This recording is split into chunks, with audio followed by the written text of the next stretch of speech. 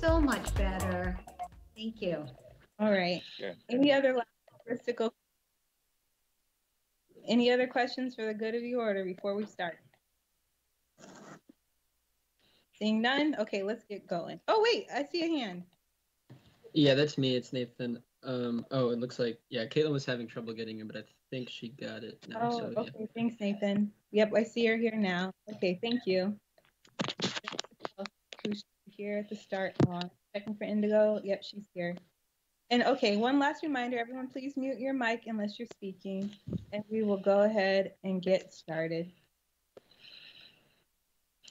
Okay.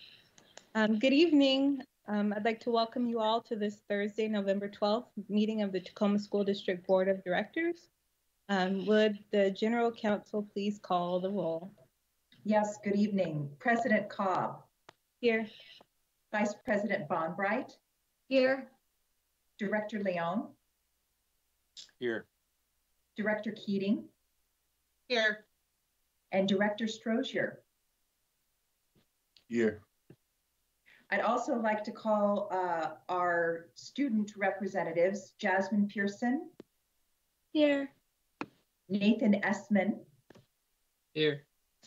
And tonight we're excited to announce two alternate student representatives that are joining us. Caitlin Yee. Here. Hi, Caitlin. Which school do you represent? I go to Stadium. Welcome, Caitlin. And Indigo Hill. Here. Hello. Hello, Indigo. Where do you attend? I go to Wilson High School. Great. Welcome to all of our student representatives and our new student representative alternates. We have a quorum. Thank you. And I just want to welcome you all. This is a great, exciting time. Things have felt very different since we had to leave school face-to-face last spring as a result of COVID, and we haven't been able to resume any meetings face-to-face, but for some reason, having you all here tonight feels very energizing. So welcome to all of our new student board members, and absolutely welcome to our new board member, Director Strozier, who will have some time on the agenda in just a few minutes. Item number 3, adoption of the agenda. Is there a motion to adopt the agenda? I so move. Is there a second? I second. Been moved and seconded. All those in favor say aye. Aye. Aye. Any opposed? Motion adopted. So item 4, we will move on to oath of office of our new board member. And just for the record, this Director Strozier was called in via the roll call because he was officially sworn in tonight, but we want to swear him in publicly this evening. I believe he is joined by his mother, and we're glad to have you. So I'll pass it to Director Trueblood to say a little bit more if there needs to be more. General Counsel Trueblood to say a bit more if there needs to be more said. Otherwise, I'll let you all take it away.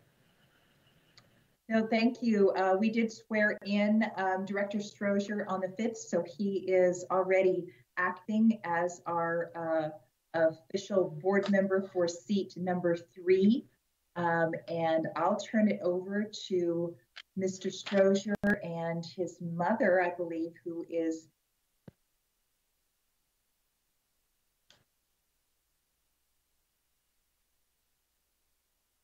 Go ahead. We can't hear you though. You're muted if you're talking.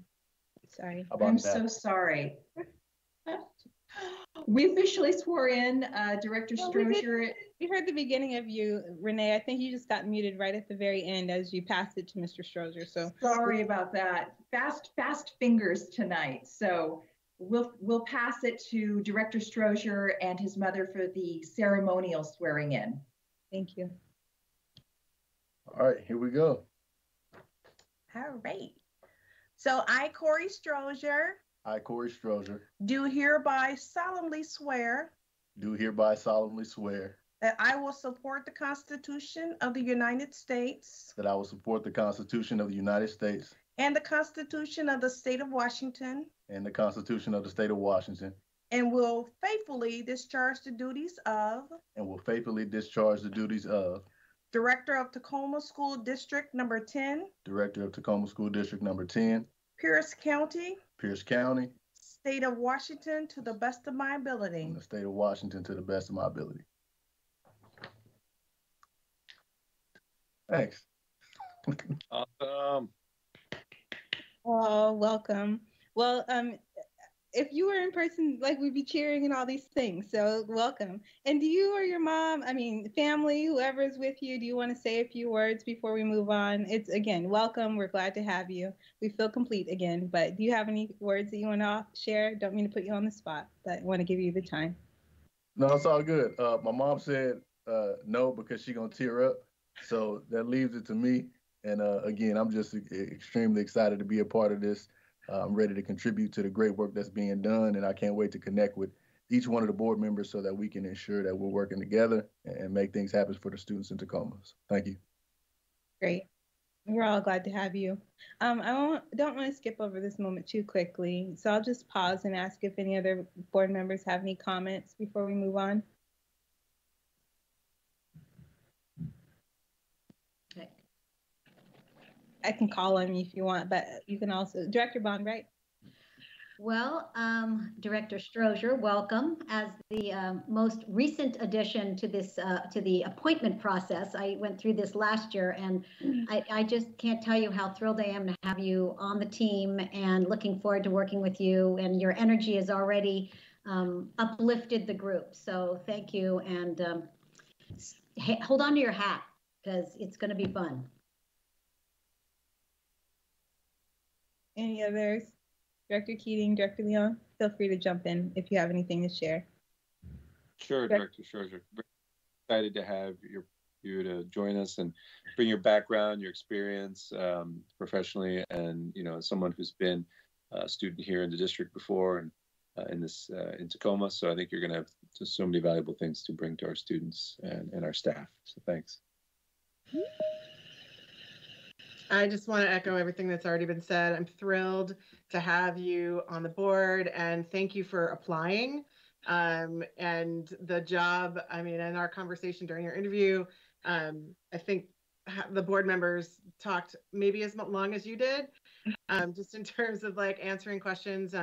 This role is way different than I think a lot of us understand it to be before we get involved. So anything that I can do to help support you in being successful, I'm 100% in. So welcome. Great. Okay. And again, before this moment fully passes, I just want to loop back to the beginning and thank those other individuals who applied and who we had an opportunity to interview for this position. We couldn't have asked for a stronger pool, and I'm just grateful for all of you, if you might be listening, your willingness to serve. So looking forward again to serving with you, Director Strozier, but I want to acknowledge and thank all those who expressed an interest in the role too. Okay. Moving on to item number 5, members of the public wishing to address the school board. Note for the public, we have an alternate protocol. School board members encourage public participation. Your civil input is appreciated. If you'd like to address the school board during a virtual meeting held under the proclamation by the governor, amending Proclamation 2005-20-28, Open Public Meeting Act and Public Records Act, you have 2 options. I won't read the 2 options in detail, but for the public, they are listed and included on our agenda and are noticed on the district's website. We have 2 options for you. Generally, one where you can submit comment live during the board meeting. You just need to reach out to the school board secretary and we can give you information about how to do that. And a second option where you can submit your comments in writing. In both cases, we need your prior notice from you that you'd like your comments to either be attached to the board agenda or to be included in the live meeting. But please, if you're interested in offering public comment at the meeting, we welcome it and appreciate it, and just reach out to us and we can show you how to do that. Moving on to item number 6, recognition of staff, students, and community. 6.1, recognition of public records manager, elected president for the Puget Sound chapter of ARMA for the 2020-2021 school year. And just as a note for the public, any acronyms that you see in these agenda items are typically spelled out in full in the substantive materials for this item. So note that you will see some acronyms in the high-level reference to the agenda items, but those are spelled out in the documentation. So I'll turn it over to General Counsel Trueblood. Thank you very much. And, there aren't a lot of awards out there for people who work in public records. I think there's often even not an understanding of everything that goes into public records. And we just wanted to take this moment to recognize our public records manager and also devoted historian, Joey Grant. I'm so proud to have Joey on our team. She's been with the district since 2017 and came to us with a great wealth of experience in both public records, as she worked with the Pierce County Health Department, but also with a master's in library science and a master's in public government, MPA, a master's of public administration. And to have somebody with this much talent who is on our team is really a gift. People, I think, sometimes underestimate the importance of public records. Even the Dalai Lama said, a lack of transparency results in distrust and a deep sense of insecurity. And what Joey brings to the job every day is a commitment to transparency, a commitment to helping the public get the information that they need about what's going on in the school district, to doing it in a friendly and kind way, to helping to educate other records custodians at our schools and even in the community about best practices in records management. And I'm really proud of the work she's done over the last year of working with the Tacoma Historical Society as well and helping to preserve our records for future generations. We are really honored that the local chapter of the American Records Management Association, which is an international association, has elected Joey as their local chapter president, which is really a huge honor and really reflects on who she is and what she does for us. And so I wanted to just take this moment to say thank you to her. She is a critical member of our team. I'm so honored that she's been recognized by her peers. And another great thing about Joey is in the law, there's oftentimes this standard of the reasonable person. What would a reasonable person do? Somebody who's thoughtful and fair and kind and smart. And when I have that question, one of the first people I go to is Joey. And I say, Joey, what would a reasonable person think? So she's one of my trusted advisors as well. I just want to give her a chance to come on the screen and say a few words. Thank you, Joey. Thanks, Renee. And you got to turn on your camera and make sure you're unmuted so we get you up here. Am I there? Can you hear me? Yeah, I can hear you, but I can't see you. Oh, we can see her. I can see her, Renee. You can see her? Okay. Mm-hmm. Thank you. We might Renee. have to. That's very kind. I have a strange passion for records, so I'm very happy to be here at Tacoma Public Schools. You guys have allowed me to blossom in my career. And I feel that the support that Renee has given me has enabled me to move forward and to do stuff with the professional organization, ARMA, that I do, because she allows me to have that time to be able to do that. So thank you, Renee. Thank you, everybody. Thank you, Joey. And I mean, like Renee kind of alluded to, we know that that's important work and we need like skilled people to do it. So we appreciate your commitment to the profession and to that level of transparency that we all want and kind of strive for. So thank you and congratulations. Item 6.2, recognition of 11 Tacoma Public Schools that have been named recipients of the Washington School Recognition Program for the 2018-2019 school year. Thank you. Good evening, President Cobb and members of the board. This is Dan Vopel, Executive Director of Communications, and it's my pleasure tonight to honor a number of our schools, our school leaders and staff teams for their hard work and dedication that has led to statewide recognition in the Washington School Recognition Awards. I want to note for you that although these awards are bestowed in 2020, the organizations presenting the awards based the honors on data from the 2018-2019 school year. Next slide, please, Tom. Now, just for the edification of our viewers, I'd like to recap for you a little bit of important background on these awards. Up until 3 years ago, these statewide awards were based on overall student achievement and typically went to schools with low poverty rates across the state. And the awards did not account for whether those schools had any growth in student achievement. So the three organizations there on your screen took an awards hiatus and totally remade the system. Next slide, please, Tom. They used a greater depth of analysis to highlight schools that closed gaps in a wide range of categories and demographic groups. They looked at schools that made growth in subcategories of students such as English language learners, and they looked at English language arts and math categories. And in the case of high schools, what they did is looked at achievement across multiple categories. So what you'll see tonight at our schools who have outperformed other schools, they're doing so in these more relevant and meaningful categories. So let's take a look at our 2020 award winners. Next slide, please, Tom. Our first winner is Crescent Heights Elementary School. Crescent Heights won for growth for students identifying as white. And just to note that the school's demographic breakdown is 44% white. Congratulations to Principal Cassandra Stefani and the entire staff team. Next slide, please, Tom. Fern Hill Elementary School is a winner for closing gaps for one or more student groups at a targeted school. Now, targeted schools were originally identified in this new program due to low scores in certain subgroups of students. So Fern Hill is a high poverty school with more than 70% of its students receiving free or reduced price meals, and more than 18% of the students are English language learners. So congratulations to Principal Scott Monson and the outstanding teaching team and staff at Fern Hill. Next slide, please, Tom.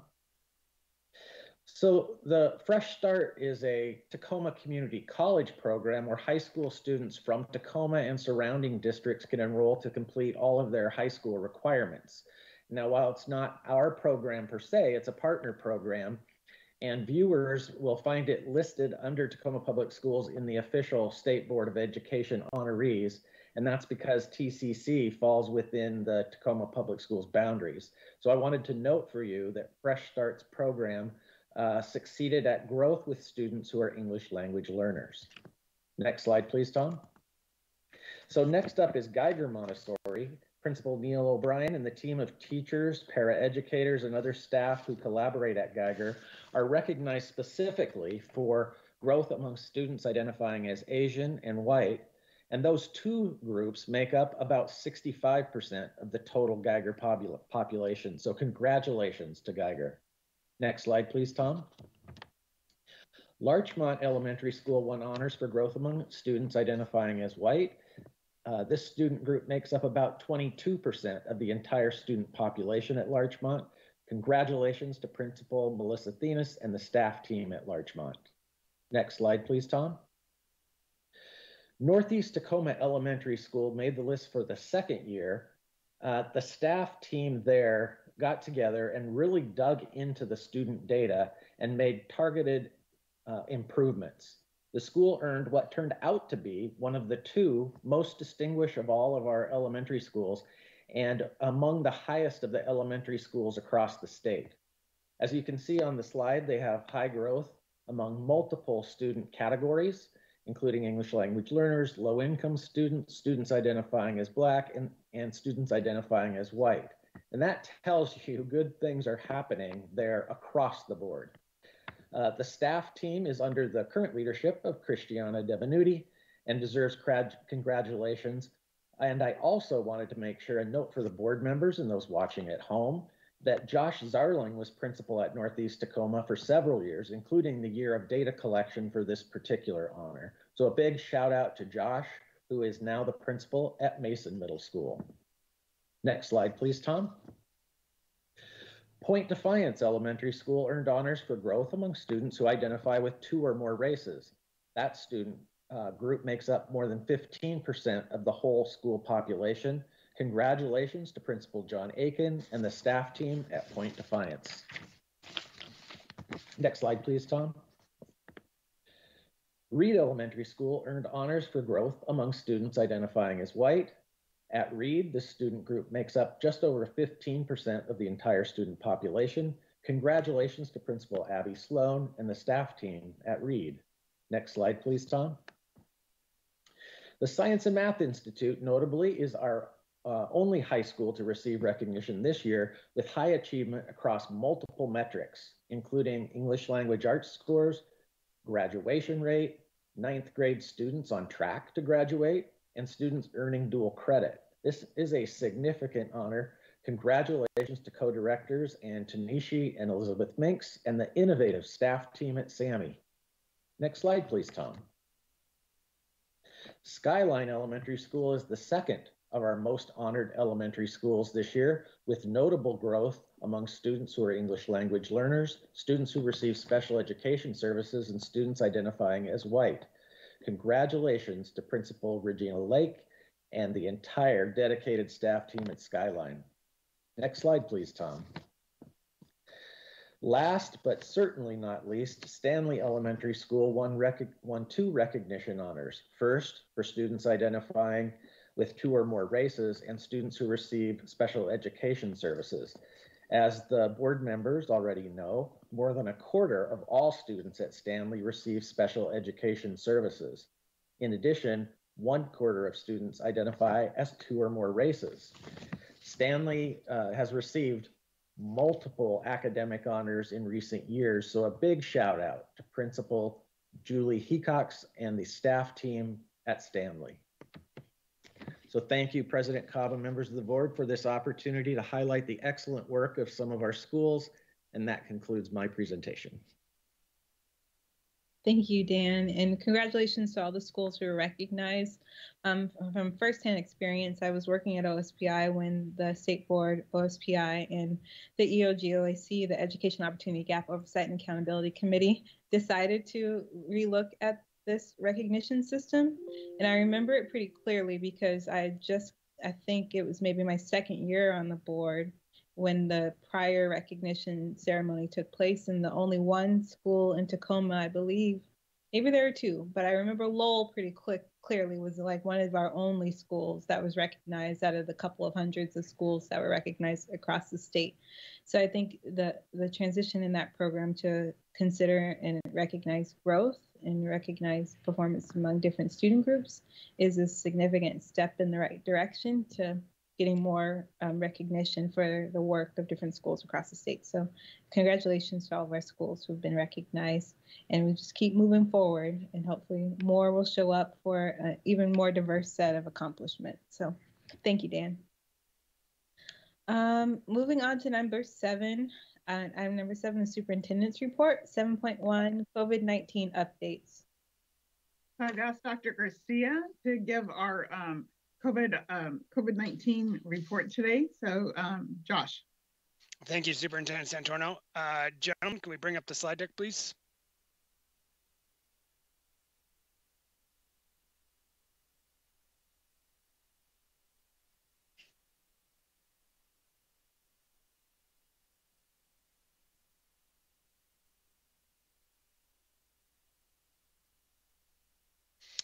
Next slide, please. Oh, one back. So just some starting off with, we'll start with the one that says Pierce County updates, please, gentlemen.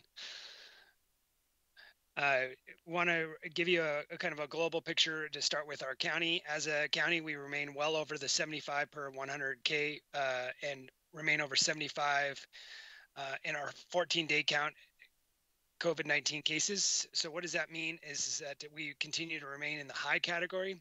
As many community members know that we are, Pierce County is averaging well over 100 per day. I didn't see today's numbers, but we're well over 100 case rates per 100,000.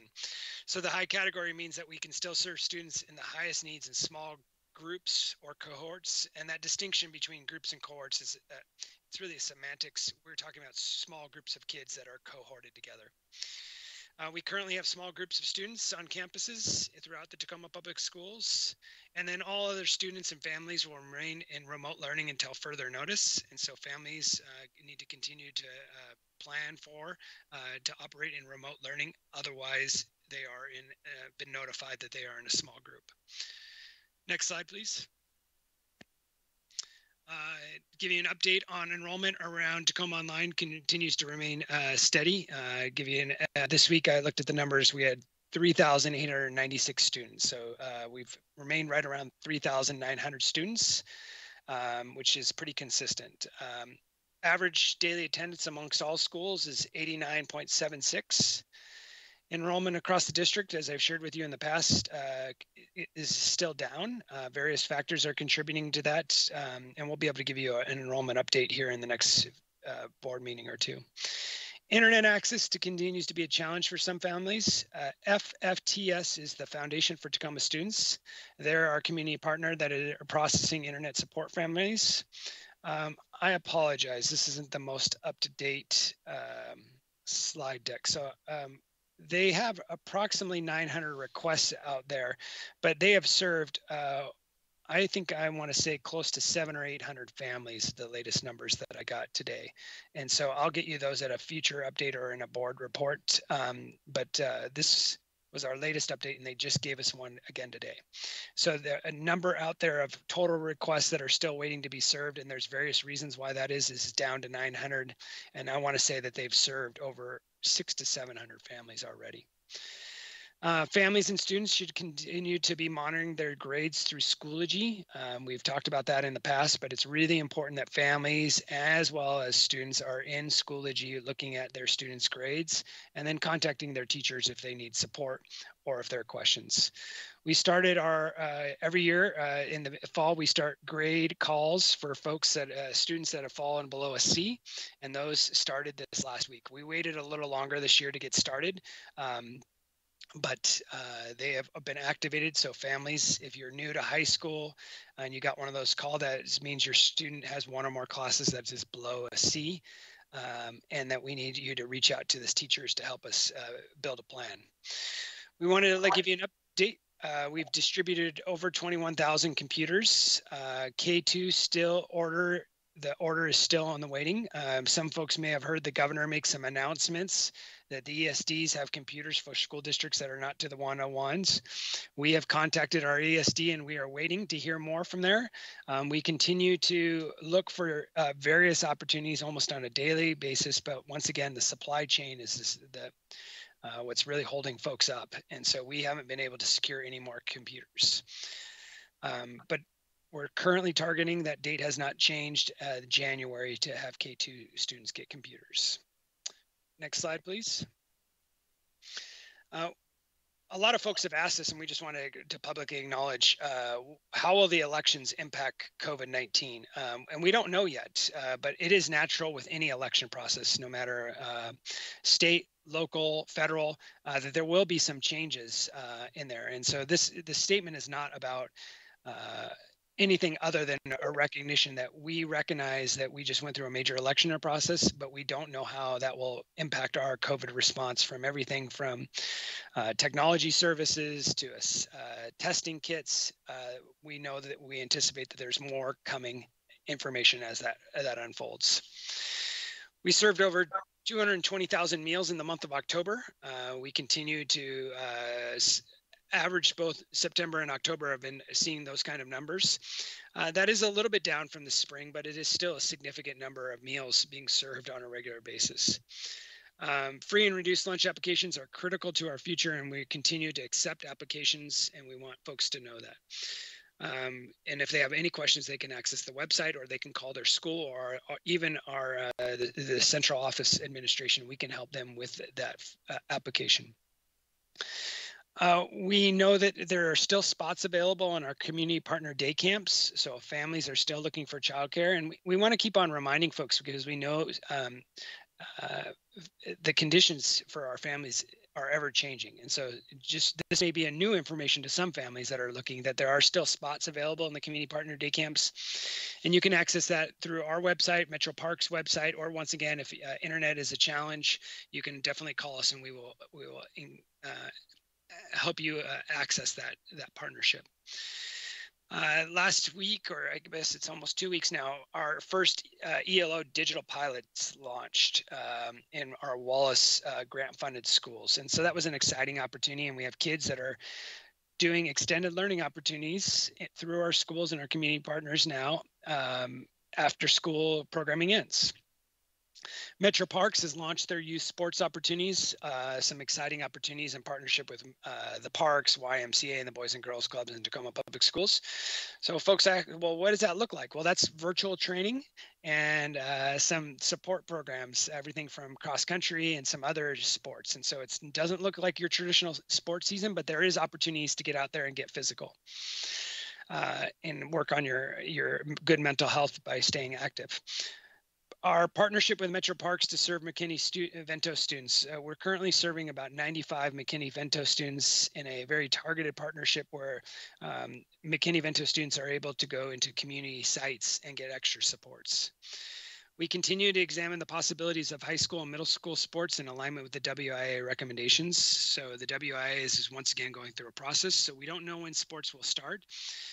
But we do, it is on one of our top priorities is as soon as we're able to engage our kids, both middle schools and high schools, in sports and athletics and activities, we want to do that when it's safe. And right now, unfortunately, the county numbers, as I shared with you, don't make that possible. And this is for everyone. If you're going into a community program or if you're coming onto a campus, even for a distribution of materials, if you're not feeling well, please stay home. Please mask up. We can make alternative arrangements for you to get that information or access that. And so we also want to know that, yes, events are planned and we will continue to monitor the statistics of the county. And if we need to reschedule an event, even if it's the day before, we will do so. But we're going to continue to plan activities and events where it's accordance with the state decision tree. And then with that flexibility that if something changes or if the case rates are too high, then we can always reschedule at a later time. And I believe that's it. Next slide, Tom. And I would imagine that the superintendent and myself are available for any questions. Thank you. Thank you, Josh. I want to open it up for questions or comments. I'll start with Vice President Bonbright. You're muted. Thanks so much, Deputy Superintendent and Superintendent. That was a very thorough presentation, and I was concerned, and I think I mentioned to you before, I was concerned about the number of families that are still awaiting connectivity, I think everyone's a little frustrated since the resources should be available, and there's lots of reasons why people aren't connecting, but we're waiting and we're working on that, and I thanks for that. I also I guess that's it. I think you were pretty clear about all the other pieces, and I don't have anything else to add.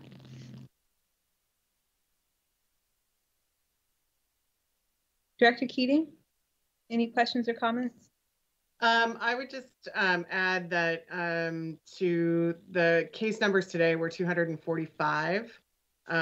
So they're definitely not going in the right direction, which is really concerning. So other than that, thank you for the presentation. I don't have any other questions.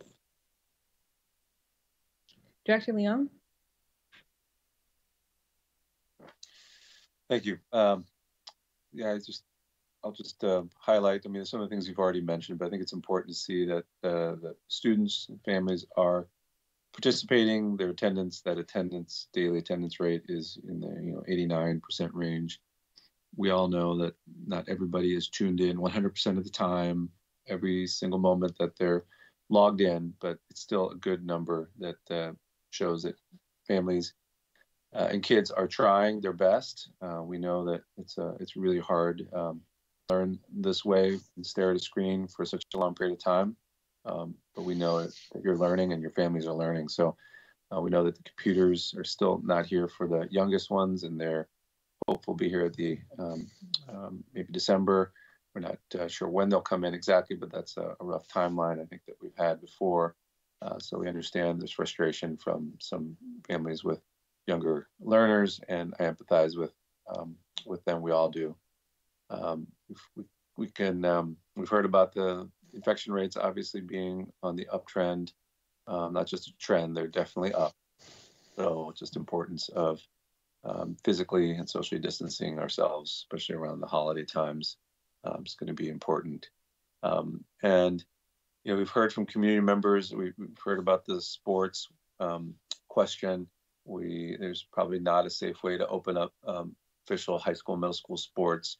We're grateful that Metro Parks is giving an avenue for this, because it's not just about somebody working on their college scholarship and needing to practice their sport. It's not the most important part about sports is this emotional and social emotional piece of belonging, getting some stress out, seeing friends, all those type of things really help the mental health of a lot of people. So hopefully people are finding a way to do that individually. And then Metro Parks hopefully will be a partner to help us with any formal, safe way to do some sports. So we feel for all those folks out there that can't get together to do that, because along with, we haven't even mentioned music and choir and all the other arts that are unable to happen. So they're all such important ways to help with our mental health. So thank you. I want to loop back to Director Keating really quickly. I see your hand up, and then to Dr. Garcia, and then I'll go to you, Director Strozier, with any questions or comments. I just forgot, thank you, President Cobb. I just forgot to mention, I know that in these virtual spaces, it's really challenging to stay connected. And I just wanted to give a shout out to Wilson's staff, that some of the staff have been sending postcards to students. My daughter got 2 from 2 different teachers today, and it meant a lot to her, and just to be recognized and feel like there was that increased intention of staying connected. So I just wanted to, I know it's just really hard to just stay connected when we're living so isolated. So I just want to acknowledge the extra effort. And I know that Wilson is not the only school doing this, not the only staff doing this at all. It's one example. And I would love to see other examples of ways that staff are staying connected with students as well. But I just want to say that it's really appreciated. Dr. Garcia? Yeah, and Director Keating and I are right on the same wavelength. I was just going to say I'd be remiss to thank all of our school teachers. They're doing a phenomenal job. I see some lessons in Schoology. Superintendent myself have been into several different classrooms. Mount Tacoma is another example. Director Keating, they just acknowledged some kids for perfect attendance, go T-Birds, and the list goes on. So I just wanted to publicly thank our classroom teachers, our educators, our principals, our janitorial, our ESSAs. All these folks are just rolling up their sleeves. And so, yes, it's difficult to stay on the screen all that time. But I tell you, there is just one numerous example after another of creativity, fun ways for PE classes that are, incorporating technology and name it. And it's not the same. And I know our students would articulate that, but it's our classroom folks and our school folks are leaning in hard. And so big shout out and thank you to them. Thank you. Director Strozier? Any questions? Real quick, thank you. I did want to kind of piggyback a little bit on what Director Leon was saying about the need for the technology. I want to shout out to the Foundation for Tacoma Students, because what they are doing in reaching out to families who are in need of internet service is actually open up doors for folks to share what they really need. I was a part of those first round of calls for folks who needed internet service. And we also found that it's not just internet that we needed, or the internet that they provided was not fast enough to serve the 4 children in the house. Like, you can only really connect 1 student at a time. So while I was glad to see that number drop from 1,000 to 900, it's a lot more work to do, but they are really rolling their sleeves up and doing it. So I just wanted to shout out to FFTS. Thank you. I do want to hear I'll give you a chance to think to our student board members, especially Jasmine and Nathan, if you have any comments about just school reopening and how things are going, any thoughts to share, please feel free to share those. But just before that, I do have a couple of questions, Dr. Garcia, about your last slide in particular. One on the Schoology and checking grades on Schoology. For students who are enrolled in Tacoma Online, should they too be looking at Schoology for grade information, or should they fully rely on what's provided through the Edgenuity platform for grade checks? Yeah, so that's an amazing and a very thoughtful question. So Tacoma Online students should be going through Edgenuity. And why folks would also say, so what's the difference between the two and why do we have two differences? So remember, COVID has been ever changing. And so Edgenuity is the platform that allows for the curriculum for the to be accessed in the 24/7 fashion. And a lot of those classes are done and stored into that platform.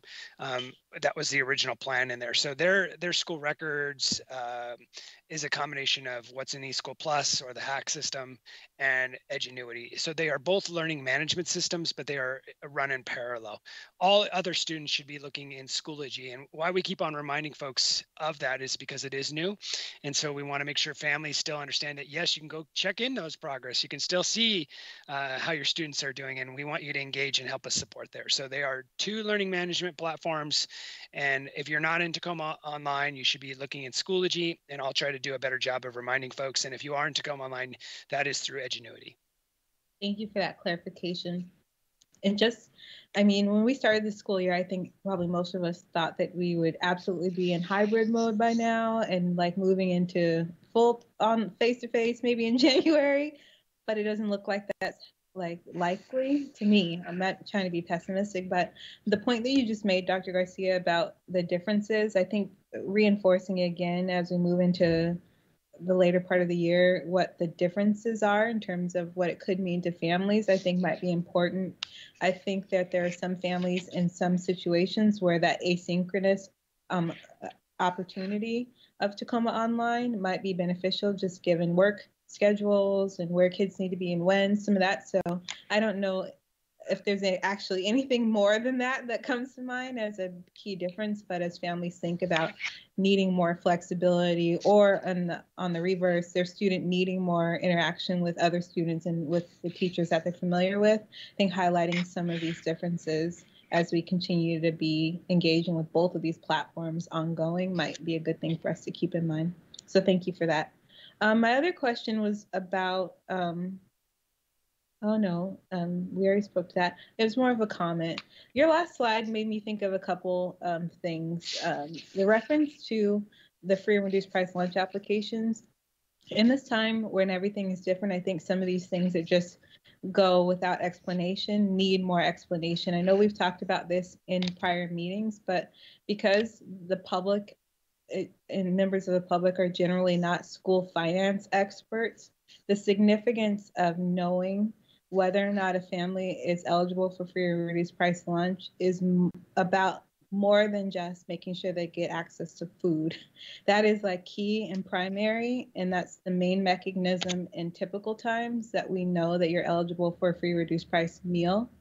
But in addition to that, unfortunately, the state and many federal programs too have relied on that information to decide how much additional funding to give schools.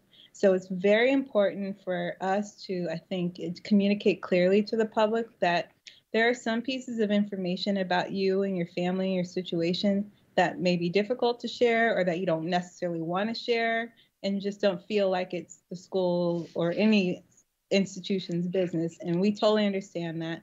But I just think it's important for us to be explicit about the fact that when we talk about our district being whatever percentage free and reduced price lunch eligible, that's not a number that we get told to, that gets told to us. That's a number and a percentage that we come up with because of what you tell us. And then we use that information to report to OSPI, and they give us additional funding to provide greater supports to our schools and to our students. So just want you to know that we take that information that you give us seriously, and it does have implications about the level of resources and supports that we're able to provide to our students in turn. So I just want that to be clear.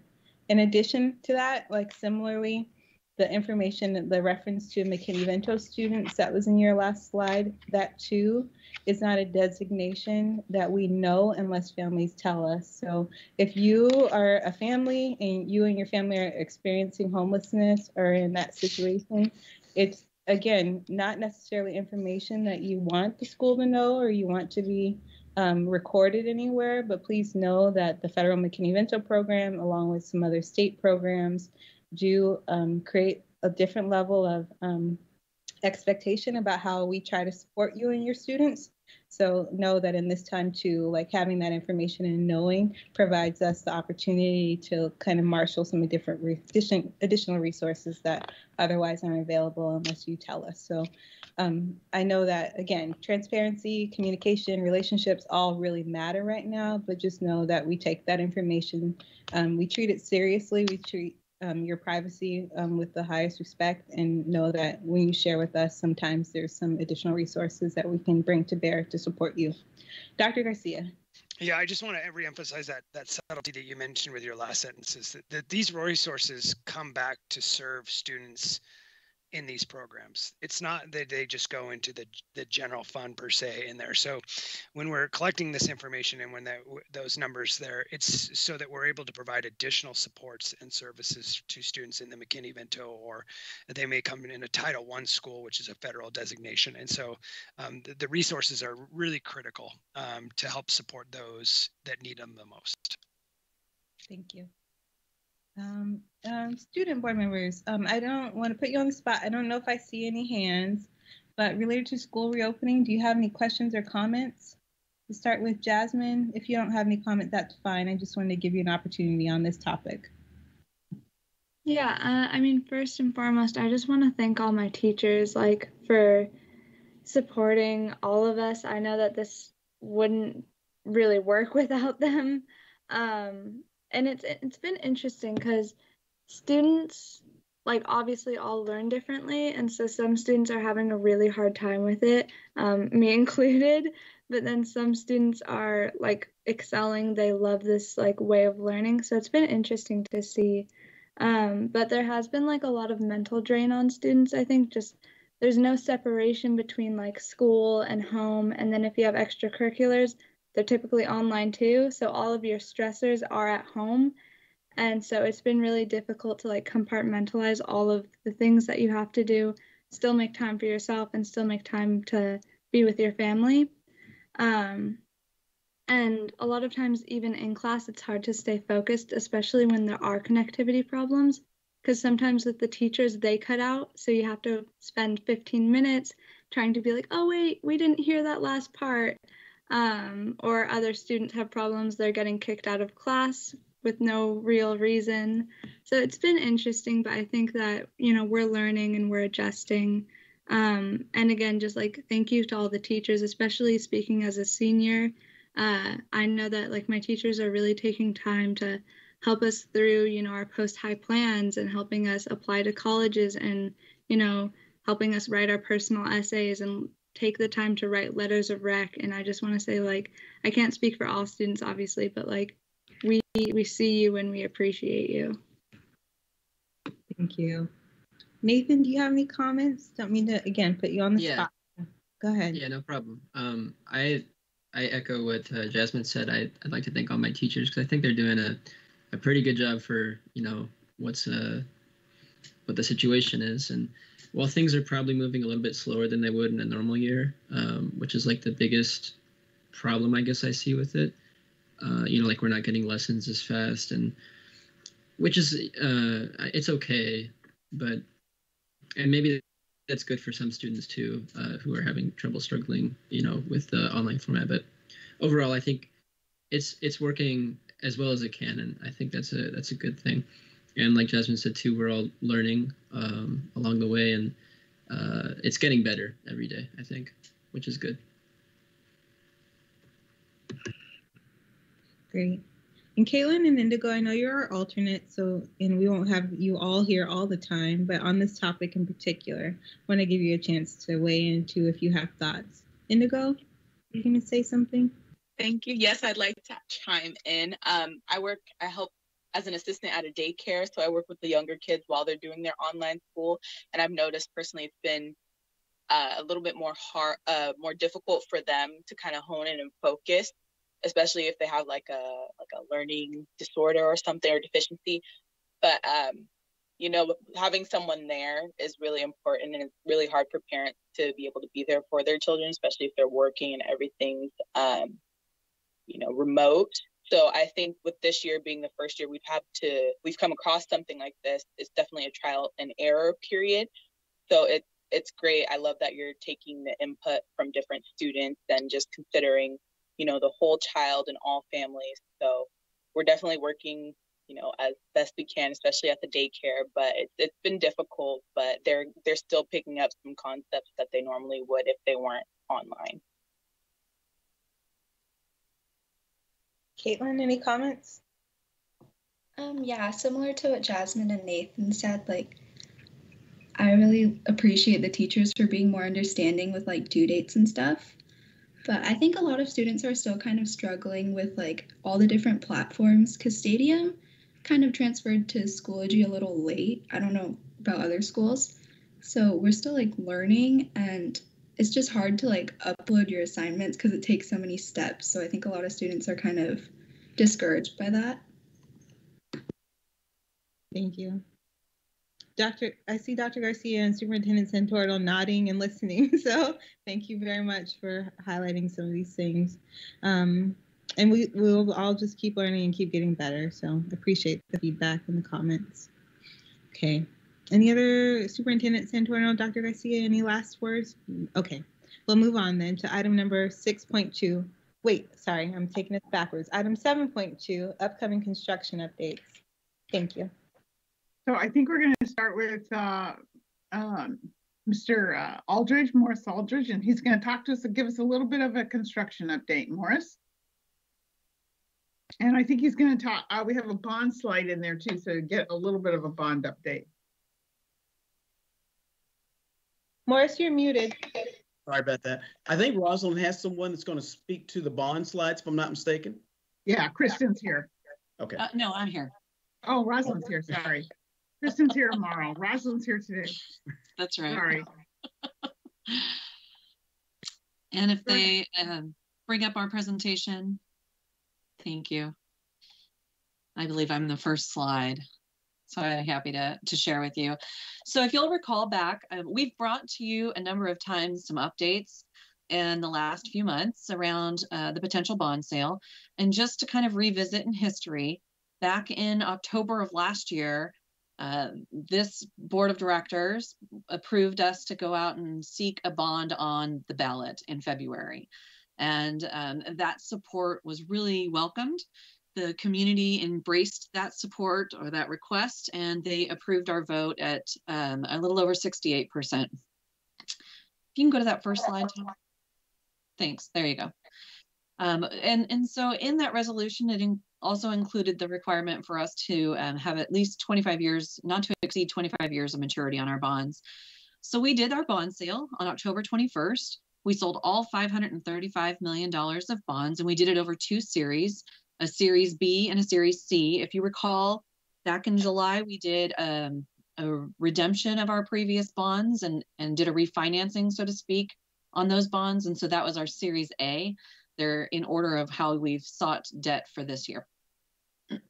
So the Series B tax-exempt bonds, those are bonds that we will get better tax rates on for those bonds that we sold in the short term. And the taxable series, we got better tax rates or better rates on those for the long term. And so we used we went through some very calculated scenarios of the different opportunities that we could potentially offer to investors. And we settled on these two series that I think brought us some really good results. We went out in the market on the 21st. We closed on November 2nd. And it was a really rough week in the market when we went out. The volume of sales was around $20 billion. And we had said that we wanted to get in before the market maybe started to have a little bit more disruption and volatility around the time of the election. And in doing that, so did everybody else in the country. So it was a huge week in the market when we were out. And the amazing thing for us is our bonds sold really, really well. They have something called overselling, which is basically where people come in and say, well, we want to buy these bonds. And then other people come in and say, well, we want to buy them too. And we were oversold almost 3 times in all of our bonds, which means that we were able to go back and seek discounts from the people who were willing to invest. And we were able to get even better rates than we may have had if we hadn't had such great credit and such a great a great opportunity for investment in our bonds. If you'll flip over to the next slide for us. I think that we were fortunate to go out the week we did in saying that, because the following week, if you recall, right before the election, there was some pretty serious disruption in the market, and we would not have been better served if we had waited. This is just a quick summary, and I am not going to go in detail, but there's two highlights here that I think are important. For that $535 million series of issuances, we got an interest rate altogether of 2.68%. So when you think about that in terms of your own personal mortgage, and it's very similar from that respect, except that it's 1,000 times bigger than what your personal mortgage might look like, we're only going to pay $759 million. And I say only, I know that's a lot of money. Please hear me in the right context. But we had initially anticipated that we might pay closer to $900 million to borrow these resources, and we will only end up having to pay $760 million to borrow those resources. And I say in that there's a caveat to that. We did not do anything that would prevent us from refinancing these bonds in the future if interest rates were to go even lower than where they have been, although they are at a historic low. I think that is still a potential opportunity for the future. So it's likely that when these bonds mature, which we'll be able to refinance in about 10 years, that we would be able to potentially turn those back in and get some better interest rates for the future. So it's a very exciting time. And I thank you for the opportunity, and congratulations to the board for pushing through this request for us to be able to go out and make such an amazing deal, and putting the needs of our students and their buildings and the safety of our kids and staff first. Thank you, Rosalind. Morris? So if we can go to the next. What we wanted to try and do tonight with the selling of the bonds was to be able to kind of remind our board and our community of where we're at with the 2020 bond programs that we currently have started, and what we'll be doing in 2021. Next slide, please. The first is the replacement of Downing Elementary School. And just to remind the board, that replacement school is going to be incorporated with the Boys and Girls Club, the building right there that shares that property with us. We believe we can save roughly $5 million in doing so. And it gives us a great partnership opportunity there with the Boys and Girls Club as we move forward with this. As you can see, the timeline for that will start in April 2021 with the construction itself, which will start, of course, with the teardown of Downing. And then we expect to occupy that building in 2022. Now, we will also be coming back to the board here fairly shortly with an agreement, with a purchase agreement for that Boys and Girls Club building, so that we can move forward with that. And I think we talked about it a little in the past, but it's going to, again, give us an opportunity to save some dollars there. And the Boys and Girls Club, along with that campus, is actually going to be sharing that same building. Next slide, please. Skyline is the other building that we're currently working on, design that we're working with there. On that, again, one of the things I failed to mention on Downing is that we do have a district advisory committee, design advisory committee that helps in all of our projects. And that design advisory committee is made up of community members and folks and parents that live in that area, along with an executive committee that we also have. And that executive committee is made up of the principals, some teachers, a counselor, and some other folks there on campus looking at those educational components to make sure that we're meeting all the programming needs on those campuses. And of course, as we develop both these campuses, we're looking at safety and security and making sure that those are always paramount, along with our teaching and learning that's occurring in the classrooms. Again, this building is also slated to open in 2022. Next slide, please. The next one that will be coming up, and actually we will be going to the state's project review committee in order to get permission to go design build, will be Fawcett Elementary School. Fawcett design then would start in 2021. We would come to the board once we've selected a team to be able to start designing that project.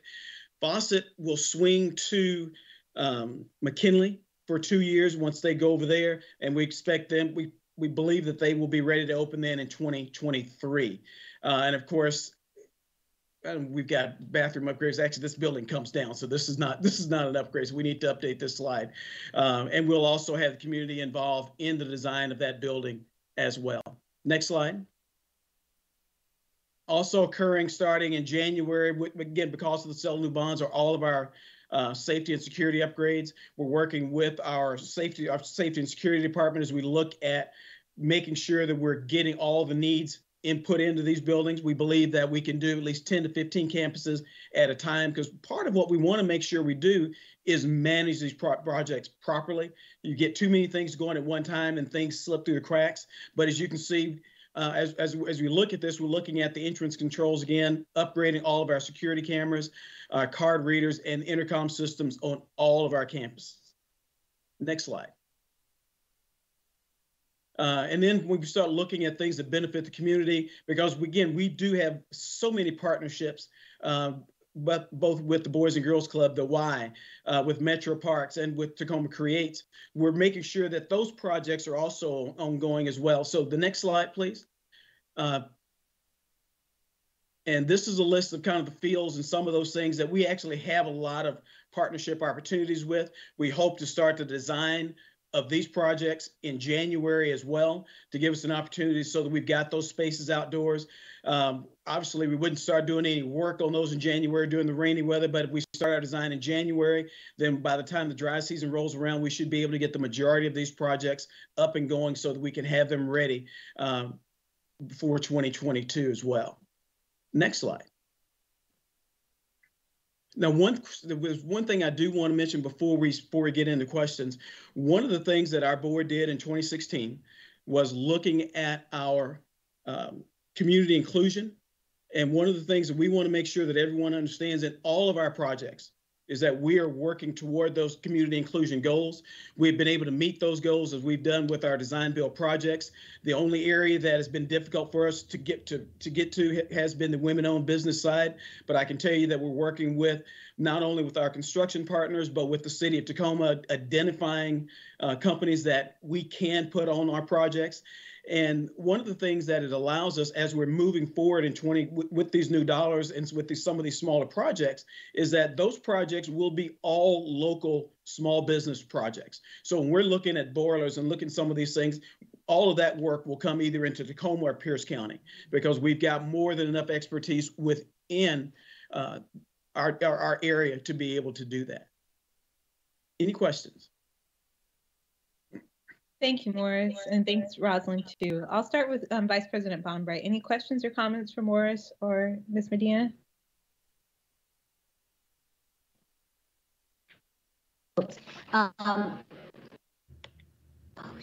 No, thank you. I appreciate the very thorough presentation by both, and I have no questions.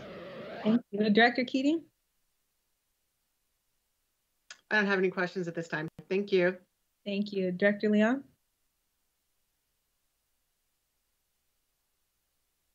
Any questions or comments, Director Leon? I'm going to take that as a no, unless I hear from you. And Director Strozier? Again, real quick, I think that it's always encouraging to see the investments into the buildings that we occupy and our students occupy. That's great. I was a staff member in, I can't remember what school I was in, when we started to look at the security updates and the entrances with the keypads and all that. And more of a comment, I would hope that there's a way to, while yes, continuing to have security at the forefront of our operations, to look less prison-like, if you will. I know that was one of the huge concerns when I was at one of our high schools. I won't mention it, but parents often complained a lot about it. It's like, why does it feel so much like a jail? I can't get in to get my kids. So I would just have maybe keep that in the forefront. That's out of my wheelhouse. And I know that, structurally things have to look a certain way, but I did want to bring that forefront because I saw that picture and it reminded me. Thank you though. Thank you for the presentation. Thank you. And for just something that we used to talk a lot about is making schools secure, but not hardening them. So I appreciate you bringing that up, Director Strozier. I have just two questions. One for Ms. Medina. with regard to the securing an even lower interest rate than we had planned, does that mean that our annual debt service payments will be less than we had budgeted, and will taxpayers see any noticeable benefit, or what does that mean in the end? So I'm still waiting for our final debt schedule so that I can plug it in and see where everything's going to lie. We tried to keep a level tax rate for the first few years, and then it will likely decline after that. So, but I don't have the formal numbers to say whether or not, how it will necessarily impact us over the next couple of years. But we did see a considerable increase in our assessed value, which means that tax rates will go down. But you as an individual homeowner, just depending on how your home value has changed, will see potentially an increase or a decrease based on, the value of your own home. Okay, thank you. And then for Mr. Aldridge, just one question about the purchase of the Boys and Girls Club building. Will they then become a tenant of ours moving forward, or how will the purchase of that building impact the relationship between us and them? Yes, they will become a tenant of us. Currently, that building actually sits on district property. So they own the building and we own the land.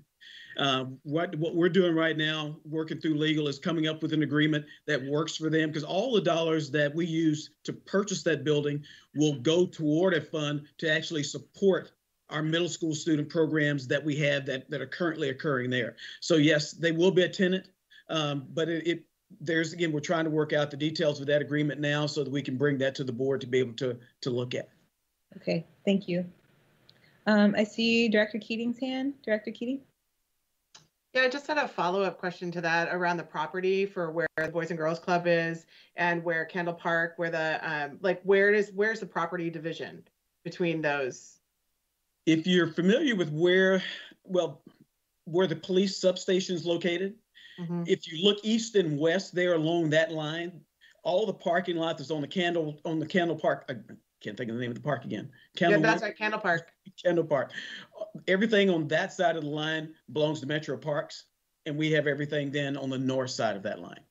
Okay, all right. Thank you. But we will be working with Metro Parks to also look at sharing part of the parking lot as well. Okay, thanks, Morris. You're welcome.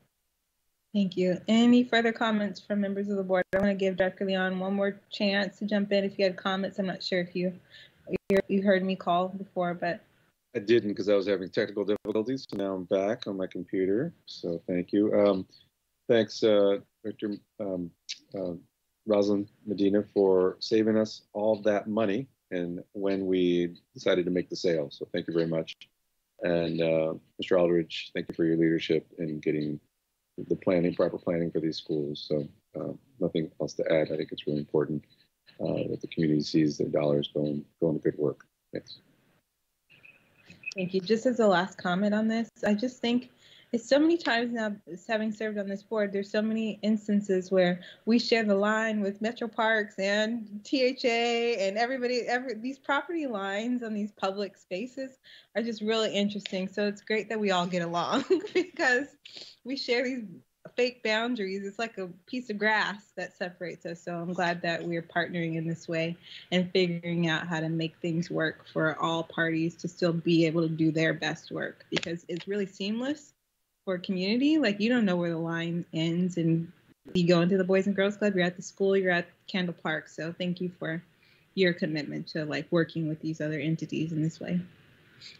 Any other comments? Seeing none, we will move on. Thank you. Item number 8, consent agenda. And just for the public's reminder, the consent agenda has a lot of items on it. We don't go through each one of them. They're standard items that we approve and act on every meeting, including approval of prior meeting agendas, the personnel report, and standard things. So just know that we see these agendas in advance and have an opportunity to raise questions, but we do take action on all these items all at once. So item 8, again, consent agenda. Is there a motion to adopt the consent agenda? I motion to adopt. Is there a second? I'll second.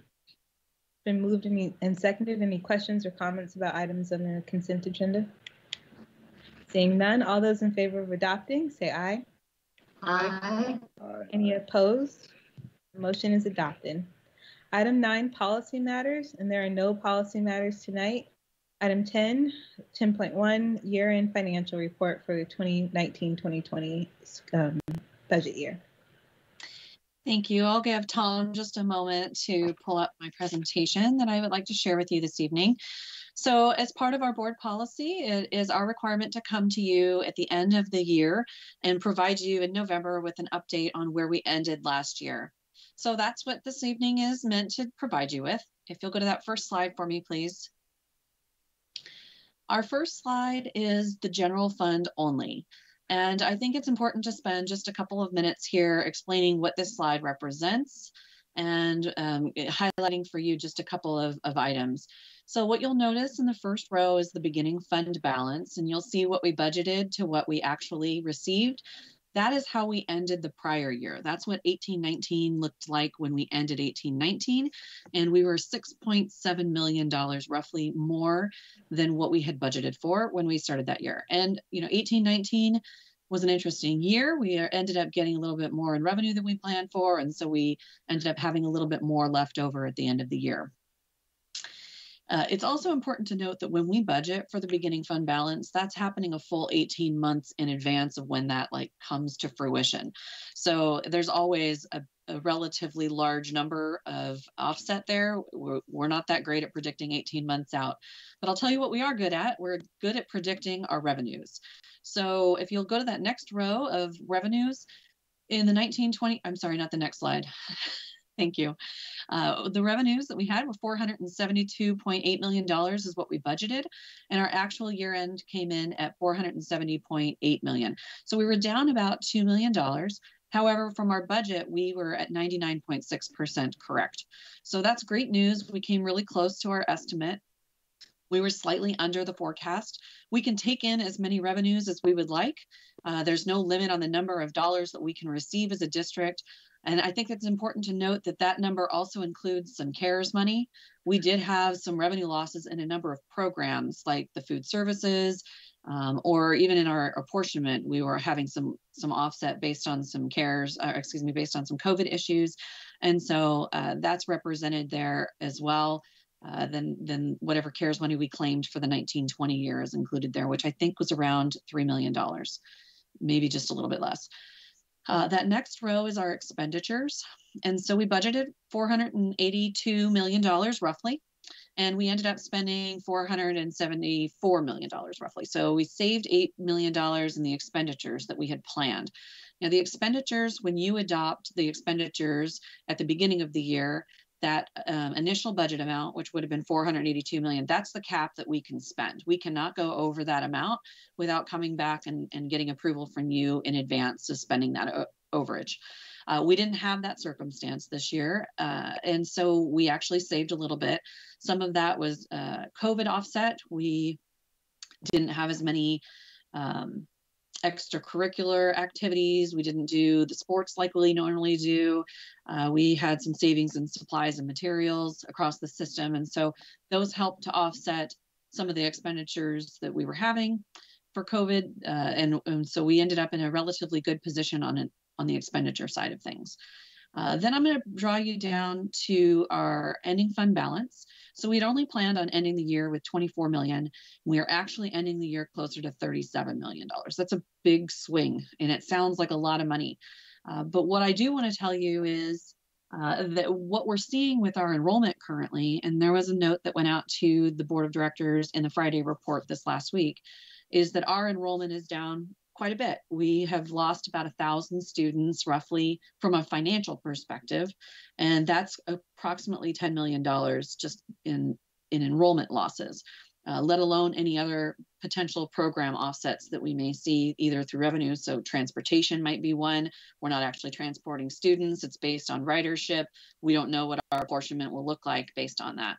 So in this situation where we don't find other savings or offsets in the system, just the enrollment alone will eat up a good portion of that fund balance, because we do still have many of the expenditures in place. 85% of our budget is in salaries, and we have not made significant reductions since the beginning of the year, although we are holding off on a number of hiring and extracurricular activities that we may not have.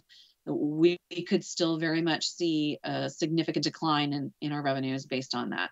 So take it all with a grain of salt. It's good news. It's great that we have this extra resource. It puts us in a little bit of a better position than we thought we might be in. And so that feels a little more comfortable, but I don't think that means that we're out of the woods yet. At the same time, it doesn't mean it's time to panic.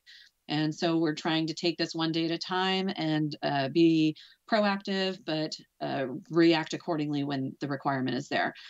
And then I just want to say on the fund balance, this equates the 37 million as about 7.8% of fund balance. Our required reserves, as you know, as per your policy, is 5%. And then Tom, if you'll go to that next slide for me. And just a quick update, while that 5% is there, we use that for emergencies. We have an expectation from our bond rating agencies that we're going to hold a certain amount of resources for any kind of emergencies or other extraordinary events. At this point, we're looking at, we have about, I think, 35 days of cash on hand. So in the circumstance where no additional revenues were coming in and there was a broad scale emergency beyond just the long-term emergency we're in now, that we would only have about 35 days of operations. We'd be able to make 2 or 3 payrolls, and then we would have to start borrowing resources in order to fund our ongoing activities or make significant adjustments to those. So we try to maintain our internal cash at somewhere around that 5 to 8%. Additionally, we also have flexible cash throughout the year. Our resources from the state don't come in evenly each month. We get different percentage in different months. And then as well, our tax receipts don't come in the same amount in every month. And so we're working to ensure that we have enough resources to help float us through any kind of the lower months of cash coming in. On that next slide, this is just a graphic of our revenues versus our expenditures, very typical. What you'll see in the dark green bar are our revenues, and in this year our revenues did fall short of our expenditures by $3 million. So even though we ended up saving way more than we anticipated, I know that's a real technical term, way more than we anticipated, we still ended up expending beyond the revenues that were coming in. So that's not something that we want to have as our standard. We did intend to do that. We had budgeted to use about $9 million of fund balance. So we're not as bad off as we could have been if we had spent to the plan. But just know that it's always our goal to try to keep our revenues and expenditures pretty close to one another. And this only represents about 0.5% of overspend. And then Tom, if you go to that last slide for me, please. This is just an overview of how the other funds that we operate have ended. We have the Associated Student Body, which is held in trust for our students for activities and extracurricular work that happens. Their ending fund balance is $1.98 million. Our debt service, which is used to pay for our bonds and any kind of interest on our bonds, has left us at $13.7 million. That balance will help offset next year's required reserves. So we'll be working to bring that fund balance down in the debt service and collect fewer taxes from people. So it'll help us keep our tax rates level if assessed value happens to go awry. And then our capital projects, we ended our fund balance with $64 million roughly. That's where we account for all of our small capital projects and the buildings that Morris is working on building for us. And finally, our transportation vehicle funds, which is where we buy our yellow buses. We have $2.6 million remaining in there, and we try to spend about $700,000 a year. But I know we have a couple of big years coming on our replacement schedule where we'll need to buy more than the standard 6 buses that we have been purchasing over the last several years. So that was the update I would like to provide for you this evening, and I'm happy to take any questions. Thank you, Ms. Medina. And I'll start with Vice President Bonbright with questions. Yeah, thank you. Thank you, Rosalind, for a thorough presentation. On that last slide, it went away fast, but there was a huge gap in the capital funds from what we had to begin with was Is that because we were spending down the money from the last bond election, and it really doesn't have anything to do with the $535 million that we're about to come in? So we were spending down money that's been. I just want to make sure that I understand that. That's right. And so with the bonds that we just sold, let's just take that as an example. So with the bonds we just sold, that $535 million, that money will now go into the fund balance of the capital projects fund. And so while we only ended with 63, we're going to start this next year with, $600 million. And then we'll start decrementing that from there as we start to build out all of the different projects and pay off all of the contractors for that. Yeah, that's what I thought, but thank you for clarifying. Excellent. That's it. Director Keating, any questions or comments? I have one comment and then two questions.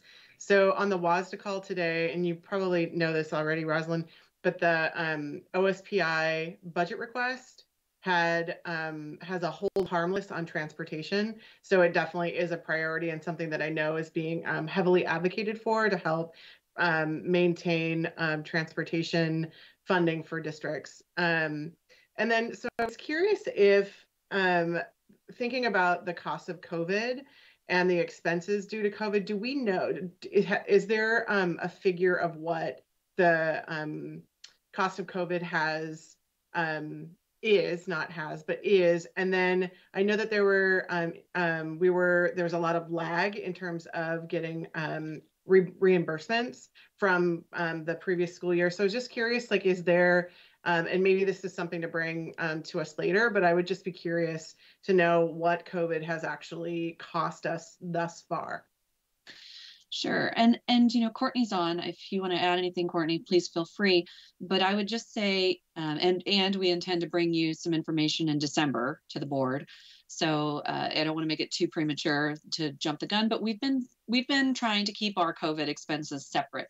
Those things that are clearly COVID related and, specifically identified. And then there's, all these other weird inherent costs where, like we lose revenue in food service and we, have these like weird little impacts that we've been trying to track and keep a finger on, but they don't always just come to us and say, hey, I'm a COVID expense. So I think that we've been working really hard to keep track because we want to do our CARES claiming as quickly as possible. We're really trying to get as much claimed before the end of this year. These grants from Pierce County have been amazing and they're wonderful, but they also have a time deadline of December. And so we've been trying to use those up first too. And so we've developed some plans of what we're going to put into that COVID grant. And I think Courtney can offer, some really great information either now or in December. I think that's great. A great question though. I can add, hi, I'm Courtney Leach, Grants Manager for the district. Thank you for the opportunity to answer that question. It's a tough one to answer. We have direct costs that have come in, things that we can point at and say, gosh, that's really from COVID. And that's looking at about 7 million right now. Those are costs that we can really clearly point at and say, yes, COVID, very unusual, we can attach to one of our funding streams. We also have things that we are purchasing, that ahead of schedule, or that we didn't plan on, like laptops, things that we have budgeted for, but we're doing it ahead of schedule. Or we have teachers deployed doing things that they didn't do before. So I can say that as someone who's looking for COVID costs, we're using our existing resources really, really well. And so finding those exact costs is is difficult. They're there. They're everywhere. Isolating them is a challenge. So I have a follow-up question to that. Thank you very much, Courtney. In terms of the grants, Rosalind, you mentioned that the grants for Pierce County, for example, are ending in December.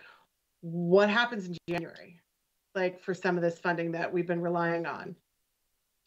We're using most of those grant fundings to cover things we've already paid for. So we're not using them to buy staff or using them for ongoing purchases. They're usually one-time, and we've got plenty of them, one-time purchases, or, maybe like Schoology as an example. We had to pay additional resources for Schoology and we have a contract that we have to pay for. And so, that's easily identified and it fits into the grant. And so we'll just sweep that on over to the grant. So I think that there's really no cliff that we're going to fall off of, so to speak, in January as it relates to the funding that we're no longer going to be receiving. They're one-time dollars. We have one-time expenses. We're matching them up and we're being done with them. Thank you. Yeah. Director Leon, any comments or questions? Yeah, thanks.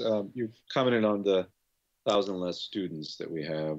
Do you foresee that number going up, or we stabilize? Is this how many students we expect to lose for the year? Probably no way to know for sure. That'd be one question. Answer that, and I'll have one more. Yeah, thank you. So the enrollment is always a tricky thing for us. So we generally report October enrollment as like our dipstick benchmark number for the first time we take an enrollment count in October is the one that counts for a lot of things. However, we also then have the ability to go back and adjust October all throughout the year. So it's beyond me to understand. It's not my role in the organization to monitor and track it, but I believe that it happens. And I don't know why it happens, but sometimes even in like July and June, we're still making adjustments back to October. And it's just the circumstances become more known, or there's been a certain, for some reason. So we can see that October number change all through the year. And that's not atypical. So I think that there's still circumstances that we know of that after our October enrollment count was submitted, that we made adjustments to the system. And so we're anticipating, I really don't know if it's going to go up or down. I just know that there will be a change. And in the end, it could be, a handful of students, or it could be 100, 200, 300 students. I won't know for another couple of weeks. But I think it's a great question because we do have an annualized enrollment that's what counts towards our apportionment FTE, and they take each month's count and add it together in a formula, and that's how we end up getting our apportionment. And so it does make a difference, if November goes up or November goes down, if December goes up or December goes down, that has an impact on the funding that we'll receive. So we will be tracking that very carefully this year because of that. I don't know if I answered your question, Director Leon. Sorry. No, it's a hard question to answer definitively. I see that, so I think it's good for the community to know. How are we doing with getting our free and reduced lunch kids, families signed up? Do we feel like we have places where we can make improvements on that? And if so, is that something that's happening? I think I will ask Mr. Williams if he's available to answer that. I know that they've been tracking it and we've had some conversation around it. Or if Dr. Garcia might want to take that one. Sorry, I was on mute. I apologize. Thank you. So okay, there you go. There are three avenues in which parents are able to apply. One is obviously you can do it online, or two, within the school. And three, you can certify by the state, whether a parent loses a job or applies directly with the state. So there's three different avenues in which parents can apply. Thanks. Also, can I just add, also, the individual schools are really making an effort also. So if families are struggling or coming in and talking about struggling, a lot of our families are new to struggling. And so sometimes our staff has to invite them to apply, and it's that they're not always eager to do so. But we're trying to let them know exactly what Dr. Garcia talked about earlier, is that it helps with funding, or Director Cobb said it, is that it helps with funding many other things. So I know that each school building is really working to try to get students signed up, also families signed up. And Director Leon, I think you're asking also how are the results? And so the results, so those are the efforts, the results are significantly down, thousands of applications comparatively to the years past. Okay, thank you. That makes my eyes bug out of my head. I just think of the Learning Assistance Program funding formula, and you take the percentage of students, or number of students enrolled in a district to percent eligible for free and reduced price lunch, and that is like the driver of your funding for a lap. So there's there's more to it, but that's a big chunk of it. So I'm gonna call it it's very important. I'll stop freaking out in my mind. We all have to remember we're not the only ones in this situation as well. Yeah, and this is a state and national issue across the nation. And so you know, right, wrong, or indifferent, it's going to have to be an ongoing conversation. And you know, for families, it's, you know, they're doing their best and they're trying to survive, so we're just going to keep on working it to all those great efforts that the superintendent and Mr. Williams mentioned, and understand that we're not alone in this. We know this will be a legislative conversation, both at the state and federal level, and it's probably not going to be resolved anytime soon. I just have, oh, Mr. Strozier, do you have questions? I'm gonna go to you. Okay, nope. I have one question. I know that it's just related to expenses that are somewhat COVID related, but not necessarily one time.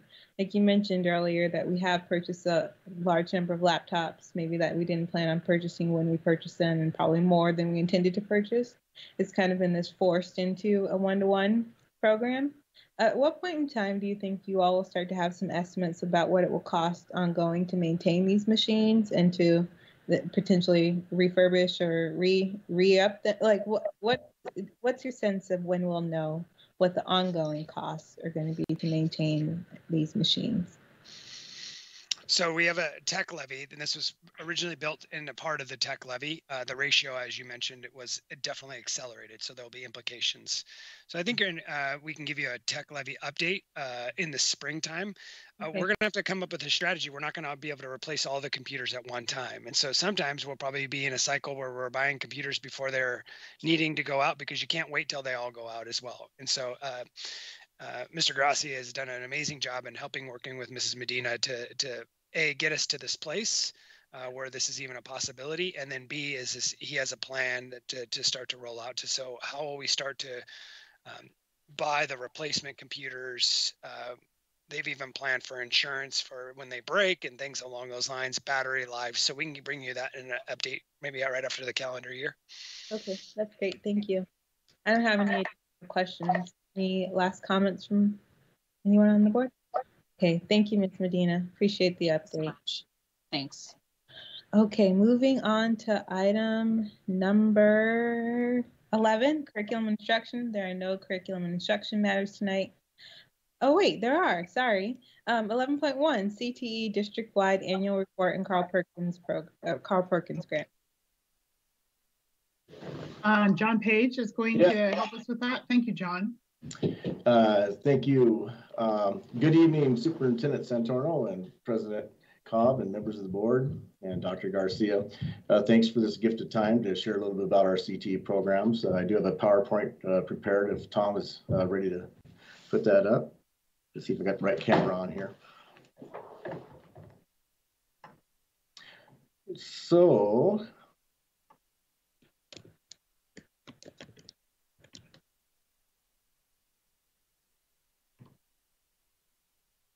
thank you, Tom. Hey, I wanted to call your attention that November is National Apprenticeship Month across the United States. And I want to call your attention to the photograph here. On your right is Stephen Gutero. He is the first registered youth apprentice to journey out in the history of Washington State. Despite COVID, he journeyed out last week. He started his sophomore year. He graduated last year from Mount Tacoma High School, and he journeyed out into full-time employment with Titus Will Ford. You see over on the side, two people behind the scenes. Shannon Sam is the service manager at Titus Will Ford. Jeff Klinke is our registered apprenticeship coordinator for Tacoma Public Schools. So this is a huge celebration for all of Tacoma. Next slide, please. Okay, so wanted to share a little bit about our alignment with CTE and the district-wide plan. Our strategic plan goals, so we certainly align with academic excellence, partnerships, and safety. The benchmarks that we really focus on in CTE is life after high school, which is really comprised of industry-recognized credentials, verified acceptance to the next institution, and then CTE dual credit, where students earn college credit while enrolled in their high school classes. Next slide, please. For the annual CTE approval tonight, these materials have been reviewed and recommended for your approval by our CTE General Advisory Committee, which is composed of business leaders and community leaders of Tacoma. So there's really three parts to the PowerPoint tonight. The Carl Perkins 5 grant application, which also includes a comprehensive local needs assessment, which is the federal reporting guideline, and then the Career and Technical Education District-Wide Plan, which is a requirement of OSPI. Next slide, please. So the Carl Perkins Grant, what I'd like for you to know is that it is administered by the United States Department of Education. CTE is a federally recognized program. And as you were talking about funding streams earlier tonight, part of the funding stream here, it's a non-competitive grant. It is based on the K-12 demographics. As you were talking about the free and reduced price meal program, certainly goes into the calculation. Our allocation this year for Tacoma Public Schools is $271,185, and that's about 1.5% of our total CTE budget. The nice thing about Carl Perkins Grant funding is it is discretionary. We support a lot of different programs for students. 3 of the big ones are innovative certification programs, the comprehensive career guidance, and then student leadership programs. Next slide. The comprehensive local needs assessment, last year was the first time that we ran that. That was a requirement across the state. There's 5 components. It's really about what we've been doing in Tacoma, what you as the board of directors have been working on for at least 11 years now, and that is closing achievement gaps with our strategic plan. So really the 5 components are improving equity and access of our students' access to programs, then evaluate student performance, evaluation of our whole comprehensive CTE program, implementing our programs of study so kids have plans in place for what they're going to do next after high school, and then the recruitment, retention, and training professional development of our CTE educators. Those are the 5 big components of the CLNA. Next slide, please. In our district-wide plan, there's really, across the state, there's 16 key components. I picked a handful of those 16 that are really ones that we focus on all 16, but these have been directly related to our strategic plan. That would be the industry recognized credentials, the in-demand pathways of healthcare careers, environmental services, skilled technical trades, and computer science education. We continue to expand those programs. The expanded learning opportunities are after-school programs and the summer innovative programs that you've heard about through our different media.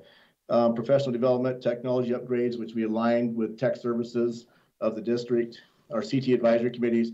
Now, over the years, we've always included equity as an embedded component of the 16 different criteria. This year, our general advisory committee decided to call it out on its own. We created for Tacoma a 17th criteria equity with a primary focus on professional development. Next slide. Some of the big projects that we're working on this year, I thought you'd want to be aware of is the CTE dual credit for high rigor classes. That's where our classes are aligned to college credits. So kids are earning college credit at no cost to the families. We really put together a much more comprehensive database. We probably at about 95% of our CTE classes at the high school level are now articulated for college credit. CTE classes at middle school level by state law are not eligible for college credit. Our team this year, we're just about there on the high school and beyond plan, and we're building our own high school and beyond plan to customize it. That'll also fit in with the district's data warehouse project with Director Zeke Edmonds' team with the data assessment and research team, so we could run more accurate reports of our kids and how they're doing with their high school and beyond plan. And then utilizing the CLNA, the actual data from the assessment to grow the cultures to go on the CTE. When we put the CLNA survey out to our community, we had approximately 102, 105 responses from 13 different categories. It include, for example, tribal representation, post-secondary educators, post-secondary administration, school counseling, business leaders. So it's really a diverse group from the Tacoma populace. Next slide. I wanted to call this, I'm going to show you 2 slides here, but let's stay on this one. As you know, Director Leon serves as the CTE liaison to the board. And last year, when I had the privilege of presenting on the CTE program, Director Leon had asked a question about what does the representation of the different race classes look like in CTE? Are they representative of our overall population? And I wasn't able to put that, that data up that night, but that has stuck with me. It's been a part of our general advisory committee conversations each meeting. But what you see at the top of the slide, I just looked at our grades 9 through 12. I did not include middle school data in this data set, but currently this data was pulled last week. We have a head count of 8,657 kids in Tacoma in grades 9 through 12. So that's a little over 2,100 kids per grade level, okay? This would be head count. This is not duplication, but you can see before you, here's the breakdown of our race groups by our high school population, 14.9% African-American, 1.12% American Indian, 10.09% Asian, 20.55 Hispanic, 3.08 Native Hawaiian Pacific Islander, and 11.88 other multiracial, and 38.38% that identify as white. So I want you to take a look at that slide. I apologize. I probably could have put both these slides on one slide in hindsight. But what we were looking for in our CT advisory group, is there any disparities, or is there any big gaps? Like, who has access to CTE? You know, what are the quality of the programs? How are kids finding their way in? It just leads to a lot more conversation. So this is our population of current 9th through 12th graders. If you would show us the next slide, please.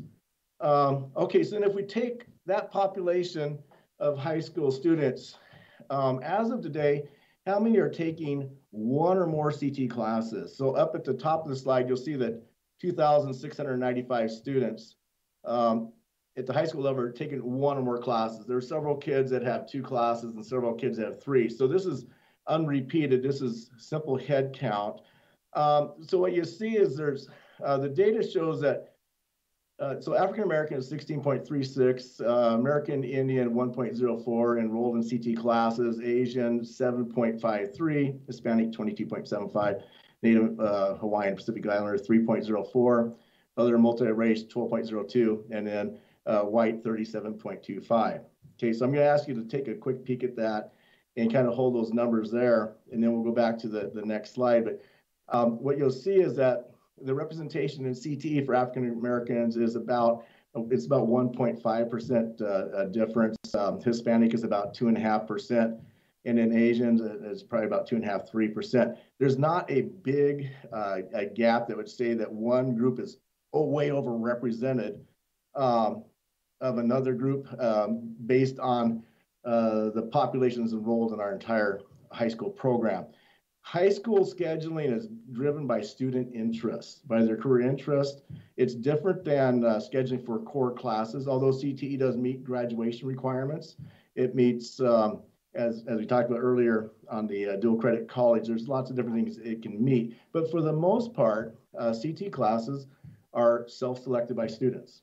Okay, so I'm going to ask you to, if you would, Tom, to go back one slide. Whoops. And just so you can see the number, they're pretty darn, pretty close for the population that we're serving. So I wanted to get back to you on that. Of course, it leads to the next questions that our general advisor would be asking. So tell us, you know, how are those kids doing? The different groups of students, how are they doing in the CT classes academically? And so that's what we do in our CT advisory, is look at the students that we're charged with serving. Next slide, please. Okay, comprehensive, so the DWP is a district-wide plan. We do put our resources of the Perkins Grant into comprehensive career guidance. The high school and beyond plan, for years, we used career cruising as our platform. We found that at where we are now with data in Tacoma Public Schools, it wasn't meeting our needs. And so, as I mentioned earlier, we decided to build our own. It's been quite a journey.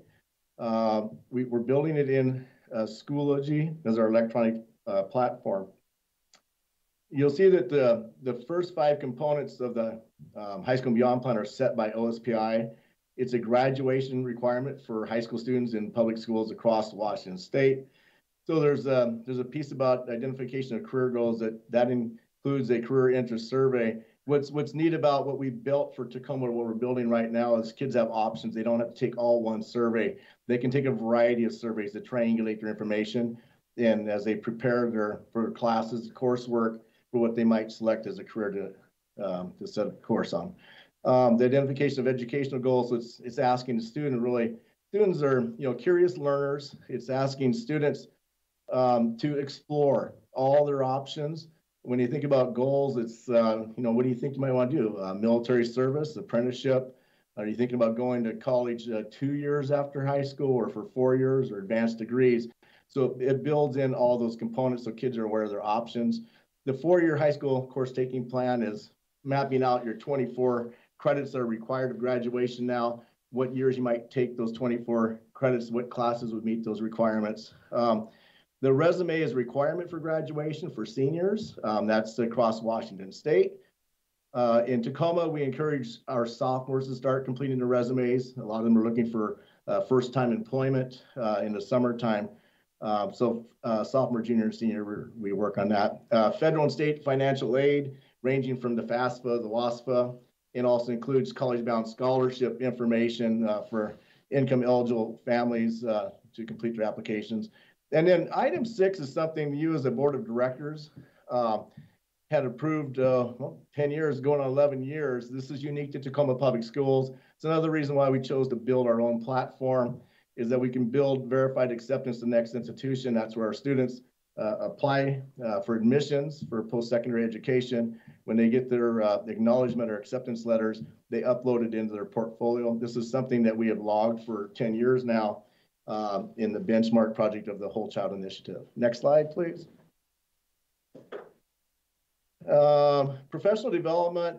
What we're really focused on at CT is we are aligned with curriculum instruction and the equity department's professional development choices. So CT certificate staff participate in them. In addition, our staff are also involved in book studies on culturally responsive teaching. We have developed a CTE culture development team. We call ourselves Shared Voices. We're meeting virtually every 2 weeks for an hour. And it's about real talk. It's about relationship building, the challenge that our children, our families face during COVID, remote learning, and those pieces. We also did in-service at the beginning of the year with the distance learning playbook to help our teachers become more accustomed and comfortable with the virtual platform. I'd like to call your attention to the program review and approval process. It's unique to CTE. It's different than basic education. It's required of OSPI that every 5 years we review our curriculum. I'm very proud to say that Tacoma, with our advisory committees, we've ramped it up quite a bit. We made a comprehensive program review that includes not only the curriculum development, it has the student leadership alignment, the alignment of industry recognized certifications, CTE advisory committees, our instructional materials, our software that we use for CTE, the CTE dual credit that I mentioned earlier, House Bill 1599, which set up CTE graduation pathways as options. So we built this comprehensive program so when we do a review, we build it all together so we have alignment for student learning. And then the last one on there for professional development is the incident prevention program, primarily for our shop type industrial settings to reduce the potential of accidents in the workplace. Next slide.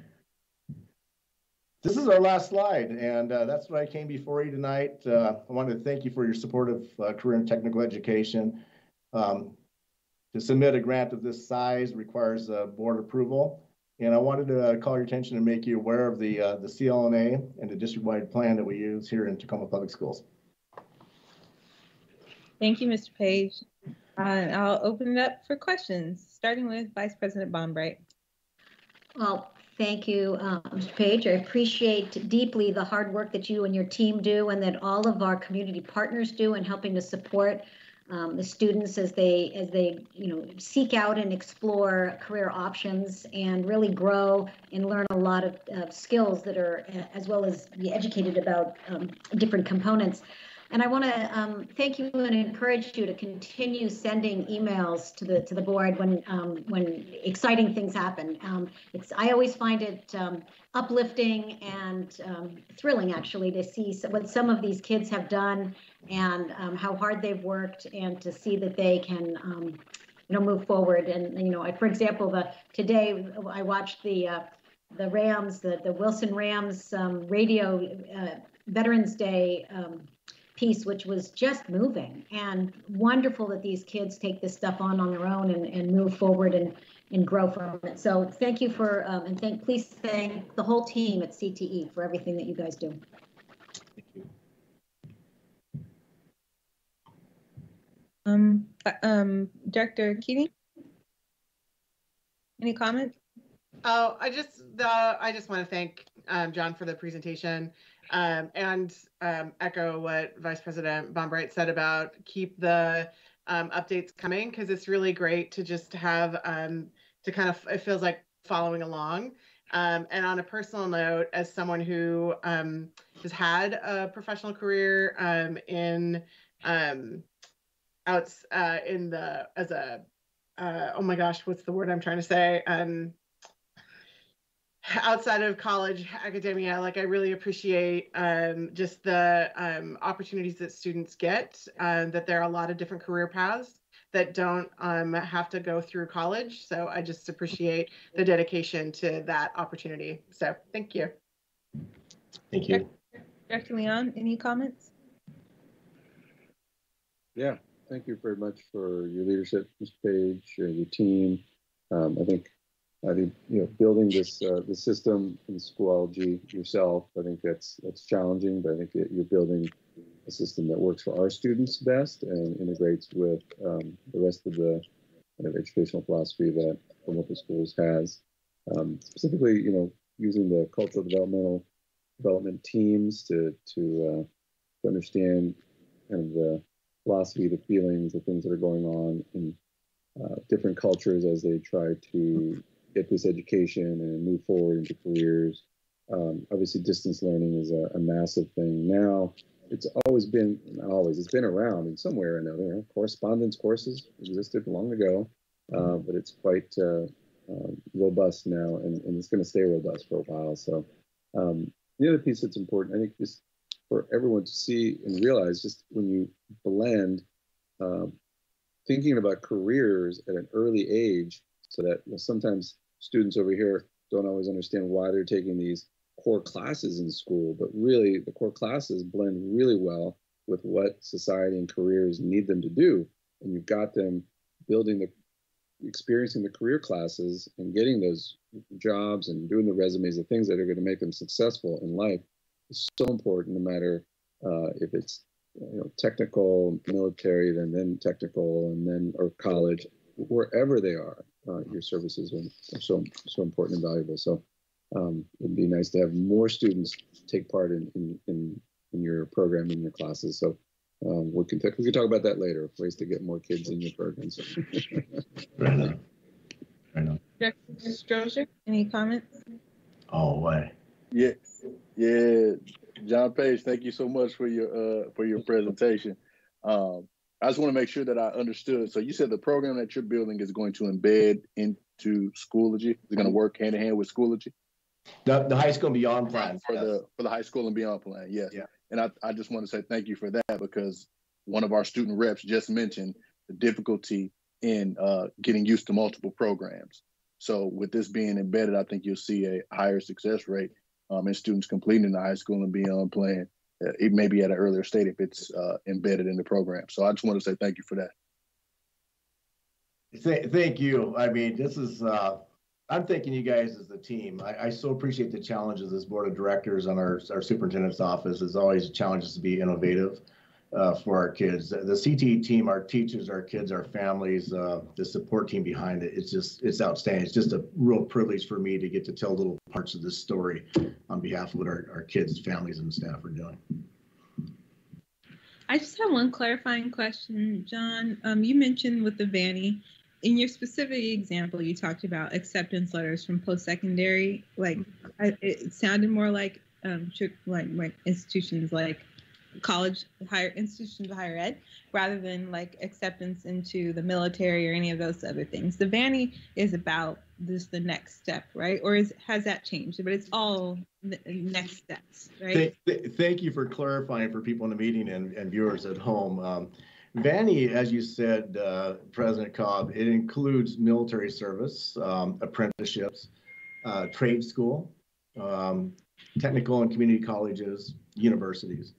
What's important about Vanny is that there's really two components. It doesn't tell us where kids actually show up, but what it tells us is that they have a competitive transcript to pursue the option that they're interested in. They've taken the right courses to get accepted. And it tells us that regardless of what school they're at, regardless of their zip code or where they are from Tacoma, they got the encouragement and support and the expectation of the community to make application, that you're worthy, then you're prepared to do this. So as you'd said, Director Cobb, is that we value all lines of career endeavors across this district and all lines of employment. We just want to make sure our kids have the right encouragement and support. Thank you. And just to build on that, I just want to say how important it is to keep lifting these programs up. Like me, I don't know what I thought I was going to do. I thought I was going to be a dual degree engineering major. And then I had to take calculus at 8 o'clock, Monday, Tuesday, Thursday, and Friday. And I became a sociology major. So we all don't really know what we're doing. But in senior year, I'll give a shout out to Mr. Murphy, who I think is retired, long retired from Lincoln. I loved stained glass with him. Mm-hmm. So I recently, in like the last 3 years, learned about this university in the South somewhere. The community was devastated by hurricanes, and they started this 4-year degree program, but where you also learn a skilled trade. Mm-hmm. Had I known that that program existed and I could have been working on stained glass windows while getting a sociology degree, I might have wanted to pursue that. So I just think that continuing to ensure that students have access to lots of different pathways and can make, like you said with Vanny, the choice that's right for them is critical. So thanks for your presentation. Well, actually, last thing, I just want to double down on or double back to a point that you made about federal Perkins dollars only being 1.5% of our CTE budget. I assume the balance is state funds. And given that it's such a small percentage, what do you think is the value of engaging with Perkins? Because I imagine, too, that a lot of requirements come with receiving the federal funds. So what's the value of engaging in both the state and federal funding opportunities for CTE?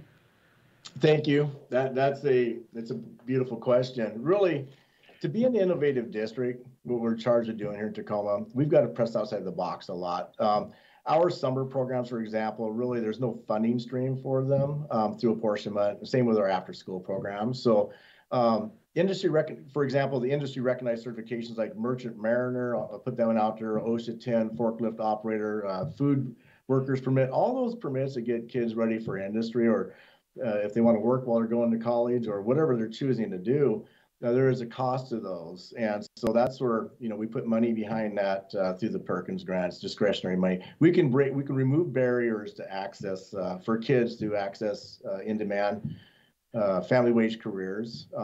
With that money, we could do things that some would consider really not the traditional norm of what you do in a classroom. That's what we're trying to do with our innovative programs, is really put our kids and our staff with subject matter experts that are really current in the field. Okay. That we don't have the expertise for. Those are big ones. Field trips, as soon as we get the permission from the health department, we believe it's very important for kids to have opportunity to establish their identity in different career pathways. To send them up to Microsoft or send them over to Amazon, or the list of industry partners that want to partner with Tacoma and receive our kids and tell their story. And because you guys know when the economy is booming, when it's booming, they're looking for, the Northwest, we have a pretty stellar economy. And so they're looking for Tacoma graduates, and we get kids out every opportunity we can. So that's when school was in session, we do and we'll continue to use money to support field trips. Thank you. Dr. Garcia, did you have your hand up? Yep, just two quick ones, just to build on John's comments. That discretionary money, John's team also, pays for those students to get the certification, and so he really takes them from classroom, living room, all the way through the certification program, including if they're not able to earn the certification until they're 18 years old and they do it before. His team literally gets them registered, signs. Students take the test beforehand, and then they get a birthday message saying, "Happy birthday! Don't forget to go get your certification. It's already completed," and stuff. And so those resources there. And then Vanny is really critical, because many school districts have a high school and beyond plan and says, "What's your plan?" And the subtlety with Vanny is that there is a verified acceptance into that next institution. And that's really important from an equity perspective to say, is K-12 doing their job? There are many variables to why a student may not complete their post-secondary experience. They may not go to their post-secondary experience, but we have an opportunity to at least ensure that they have that opportunity and it's confirmed. And so that's the subtlety of Vanny compared to a lot of other communities that just have a beyond or what is your 13-year plan. So thank you. Great job tonight, John. Thank you. Thanks, everybody. Any last comments? I know we still have a lot ahead of us, so I'll keep us moving, and I'll try to hold my questions too. But all right, moving on to item number 12, business matters. 12.1, approval of acceptance of Title III English Language Learners Grant from the Office of the Superintendent of Public Instruction. The superintendent recommends that the board of directors approve acceptance of the Title III grant from the Office of Superintendent of Public Instruction in the amount of $443,722 and expenditure of funds in accordance with accepted guidelines. Funding source, Office of the Superintendent of Public Instruction. Sorry. Thank you. Is there a motion to adopt item 12.1? Motion to adopt. I so move. There's a second? A second. Been moved and seconded. All any questions about item 12.1? Seeing none, all those in favor of adopting 12.1 say aye. Aye. Aye. Opposed? The motion is adopted. Just a reminder for folks who are not speaking or who won't be teed up to speak, please remember to mute your mics. Item 12.2, approval of acceptance of Title VI Indian Education Grant from Department of Education. The superintendent recommends the board of directors approve acceptance of the Title VI Indian Education Grant from the Department of Education in the amount of $195,682 for period July 1, 2020 through June 30, 2021, and expenditure of funds according to the accepted guidelines. Funding source, Department of Education. Is there a motion to adopt item 12.2? I move to adopt. Is there a second? I second. It's been moved and seconded. Any questions about item 12.2? Hearing none, all those in favor of adopting item 12.2 say aye.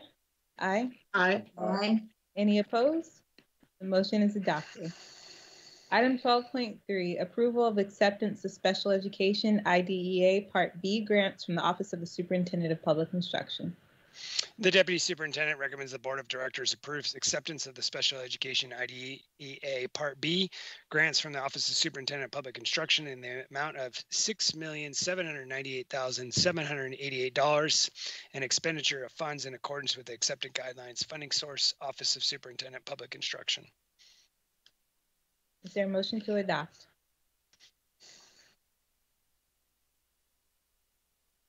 I so move. I so move. Oh, I second. So moved You and can seconded. Corey's first motion. Yay. Questions about item 12.3? We had a couple of discussion forums from Director Cobb. Was this the only money that is spent by the Tacoma Public Schools on special education? And the answer is no. We do spend local dollars as well.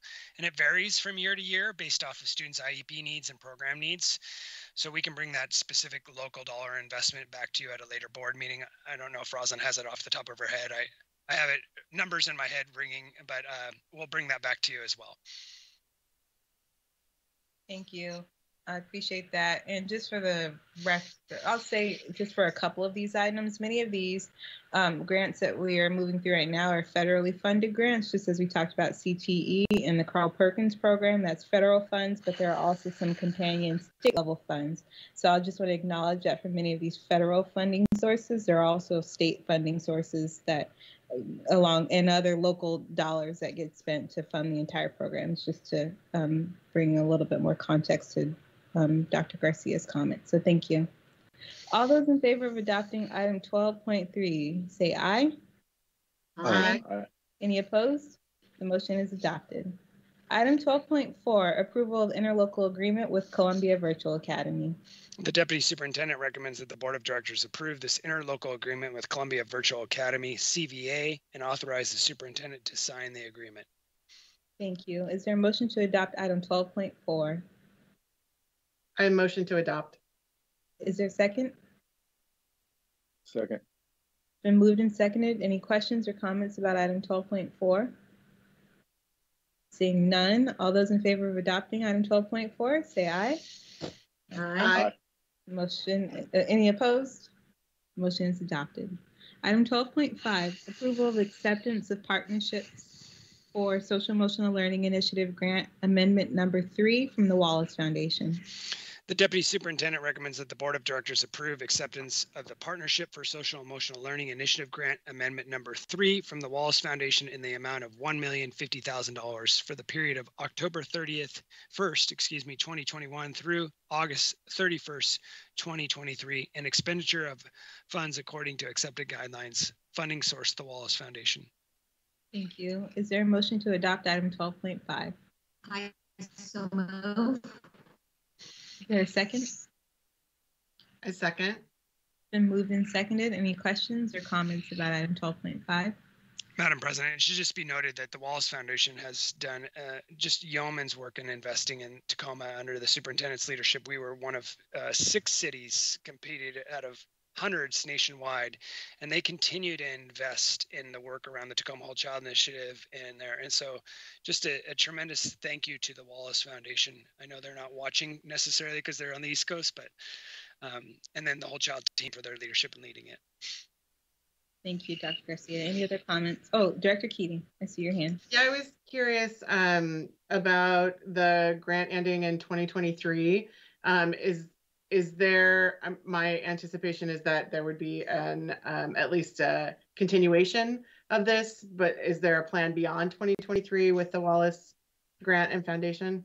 So this is actually a continuation from the first stage. And so they continue to invest. And so they have not signaled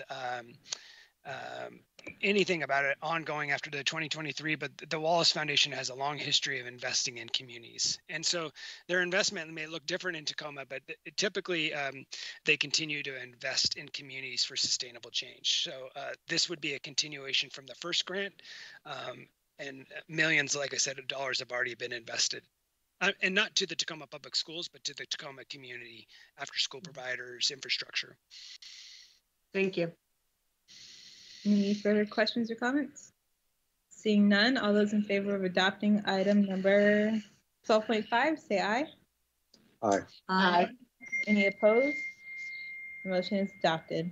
Item 12.6, approval of acceptance of BEST grant from the Office of the Superintendent of Public Instruction. The Deputy Superintendent, on behalf of the Assistant Superintendent of Teaching and Learning, recommends the Board of Directors approve the acceptance of the BEST grant from the Office of Superintendent of Public Instruction in the amount of $197,500 and expenditure of funds in accordance with accepted guidelines. Funding source, Office of Superintendent of Public Instruction. Thank you. Is there a motion to adopt item 12.6? Motion to adopt. Is there a second? Second. Been moved and seconded. Any questions about item 12.6? Seeing none, all those in favor of adopting, say aye. Aye. Aye. Any opposed? Motion is adopted. Item 12.7, approval of acceptance of TPEP grant from the Office of the Superintendent of Public Instruction. The Deputy Superintendent, on behalf of the Assistant Superintendent of Teaching and Learning, recommends the Board of Directors approve acceptance of the TPEP grant from the Office of Superintendent of Public Instruction in the amount of $107,605 and expenditure of funds in accordance with accepted guidelines. Funding source, Office of Superintendent of Public Instruction. Is there a motion to adopt item 12.7? I motion to adopt. Is there a second? Second. Been moved and seconded. Any questions about item 12.7? And just as a reminder for the public, again, there are a lot of acronyms listed in these items. Please refer to the meeting materials for further description about what these grants actually are. All those in favor of adopting item 12.7, please say aye. Aye. Aye. Aye. Opposed? Motion is adopted.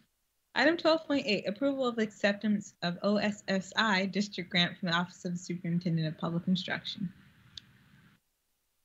The Assistant Superintendent of K-12 Support recommends that the Board of Directors approve acceptance of the OSSI district grant from the Office of the Superintendent of Public Instruction in the amount of $320,000 and expenditures of funds in assistance with accepted guidelines. Funding source, Office of the Superintendent of Public Instruction. Thank you. Is there a motion to adopt item 12.8? So move. Is there a second? A second. It's been moved and seconded. Any questions about item 12.8? Seeing none, all those in favor of adopting, say aye. Aye. Aye. Any opposed? Motion is adopted. Item 12.9, approval of excessive Title I Part D grants from the Office of the Superintendent of Public Instruction. The Assistant Superintendent K-12 Support recommends that the Board of Directors approve acceptance of the Title I Part D grant from the Office of the Superintendent of Public Instruction in the amount of $246,561 and expenditure of funds in accordance with accepted guidelines. Funding source, Office of the Superintendent of Public Instruction. Thank you. Is there a motion to adopt item 12.9? Motion to adopt. There's a second. It's been moved and seconded. Any questions or comments? Seeing none, all those in favor say aye. Aye. Aye. Any opposed? The item is adopted. Item 12.10, approval of contract addendum number 2 between Edgenuity and Tacoma Public Schools for the 2020-2021 school year. The Assistant Superintendent of K-12 Support recommends that the Board of Directors approve the addendum number 2 to contract number TSD 19026 between Edgenuity and Tacoma Public Schools for an estimated cost of $1 million for the 2020-2021 school year. Funding source, secondary education. Thank you. Is there a motion to adopt item 12.10?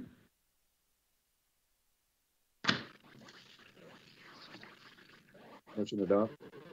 Is there a second? Second.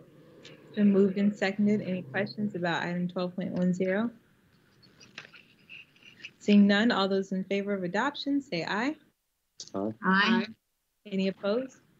The motion is adopted. Item 12.11, approval of the Carl Perkins 5 grant application for the 2020-2021 school year.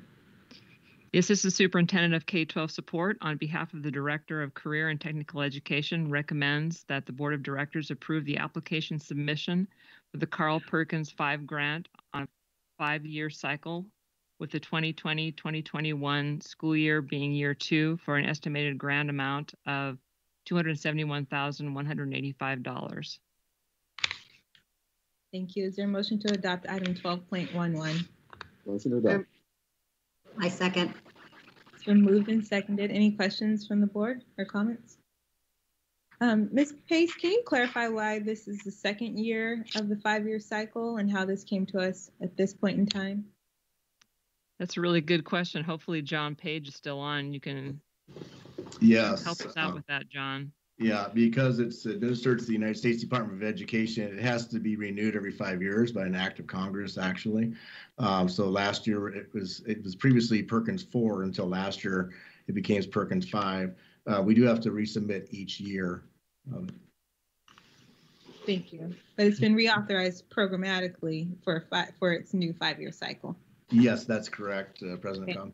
Thank you. Thank you, John. All those in favor of adopting item 12.11, say aye. Aye. Aye. Opposed? Aye. The motion is adopted. Item 12.12, approval of contract number TSG 15159 between Sonatrol and Tacoma Public Schools for the 2020-2021 school year. The Assistant Superintendent of K-12 Support, on behalf of the Director of Safety and Security, recommends that the Board of Directors approve contract number TSD 15159, addendum number 4, between Sonatrol Pacific and Tacoma Public Schools for the 2020-2021 school year. Funding source, safety and security budget. Is there a motion to adopt item 12.12? Motion to adopt. Is there a second? Been moved and seconded. Any questions or comments? Seeing none, all those in favor of adopting item 12.12, say aye. Aye. Aye. Any opposed? Motion is adopted. Item 12.13, approval of child care agreement between Metro Parks Tacoma and Tacoma Public Schools. The Assistant Superintendent of K-12 Support, on behalf of the Director of Student Life, recommends that the Board of Directors approve the child care agreement between Metro Parks Tacoma and Tacoma Public Schools for the 2020-2021 school year. Thank you. Is there a motion to adopt item 12.13? I so move. Is there a second? Second. It's been moved and seconded. Any questions or comments from the board? Seeing none, all those in favor of adopting item 12.13, say aye. Aye. Aye. Any opposed? The motion is adopted. Item 12.14, approval of the acceptance of School Assistance Program Grant Amendment Number 1 from Pierce County. The Chief Financial Officer recommends that the Board of Directors approve acceptance of the School Assistance Program Grant Amendment Number 1 from Pierce County in the amount of $750,000 and expenditure of funds in accordance with the accepted guidelines. Funding source, Pierce County. Thank you. Is there a motion from the board to adopt item 12.14? Motion to adopt. Is there a second? Second. Second. Moved and seconded. Any questions or comments? Seeing none, all those in favor of adopting item 12.14, say aye. Aye. Aye. Any opposed? The motion is adopted. Item 12.15, approval of contract extension with Blue Granite for the data warehouse project. The Chief Information Officer recommends that the Board of Directors approve the funding request with a contract estimate up to $600,000 to continue work on the data warehouse and assist in the upcoming migration of existing data to the new HR and finance systems. Funding source, technology levy funds. Thank you. Is there a motion to adopt item 12.15? I motion to adopt. Is there a second? Second. It's been moved and seconded. Any questions or comments from members of the board? Seeing none, all those in favor of adopting item 12.15, say aye. Aye. Aye. Any opposed? The motion is adopted. Whew, that was a list. It's so funny working in this virtual setting. When we're all together, we can make eye contact and we say aye together. It's just the little things. So thanks for all for moving through that. Item 13, other business. 13.1, approval of resolution number 2093, certifying educational programs and operations levy 2021 collection. The Chief Financial Officer recommends that the Board of Directors adopt Resolution 2093 to approve the 2020 Educational Programs and Operations Replacement Levy for the 2021 collection in the amount of $73,871,787. Is there a motion to adopt item 13.1? I so move. Is there a second? Second. It's been moved and seconded. Ms. Medina, can you give a brief description of this item? Sure. So generally we have to submit to the county and to our educational service district and to OSPI the amount of levy that we will collect each year in our various levy collection, our taxes that we're submitting for the general public to pay. And what we normally find is that what we adopt in our budget is what we're able to collect. That is when you technically certify the amounts. However, with the new levy collection requirements and the change in the laws in the recent years, when we ran the calculations, our voter-approved levy amount of $74 million was too much. And so we had to do what's called a rollback. Therefore, after we finish the calculation, the maximum amount of levy that we can collect is the $73.871 million. We're bringing that back down from the $74 million range.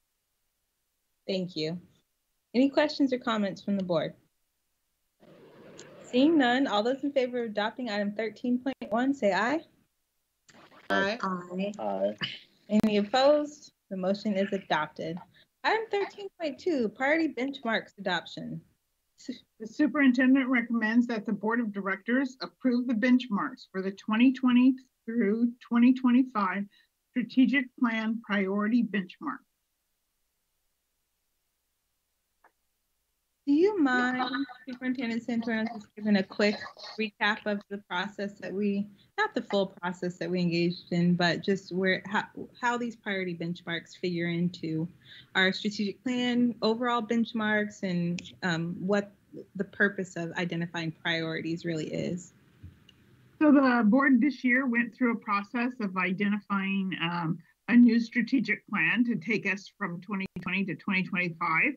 And so through that benchmarking process, they identified 5 goals, and those were academic excellence, partnerships, early learning, health and safety, and operations. And so then they worked with the community, went out and surveyed community leaders and made sure they got some acceptable benchmarks that the community was willing to buy into and that really would serve to help us reach those goals. And so we ended up with benchmarks. Then we asked the board to also come up with some specific priority benchmarks that would really be the ones that the staff would focus on and make sure, that we accomplish those and that we establish measures. And so for academic excellence, we really focused in on the percentage of students scoring looking at the proficiency level at the Math Smarter Balance Assessment.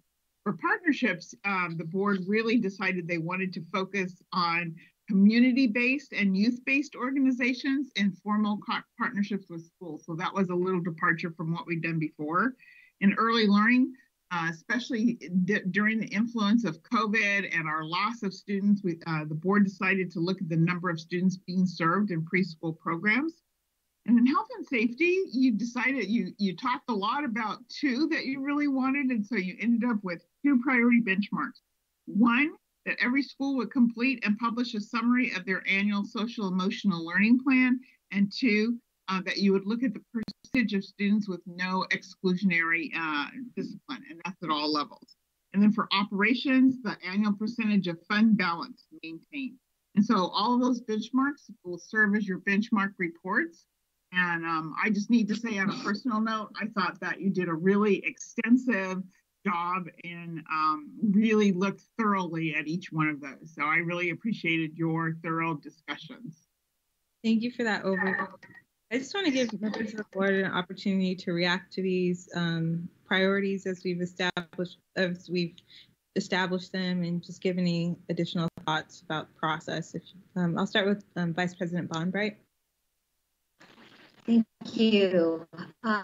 Yes, I really also, this being my first year, full year on the board, and the benchmarks from the previous strategic plan, I kind of inherited. So this was the first year that I've had an opportunity to really work through the entire process, and just wanted to say I thought it was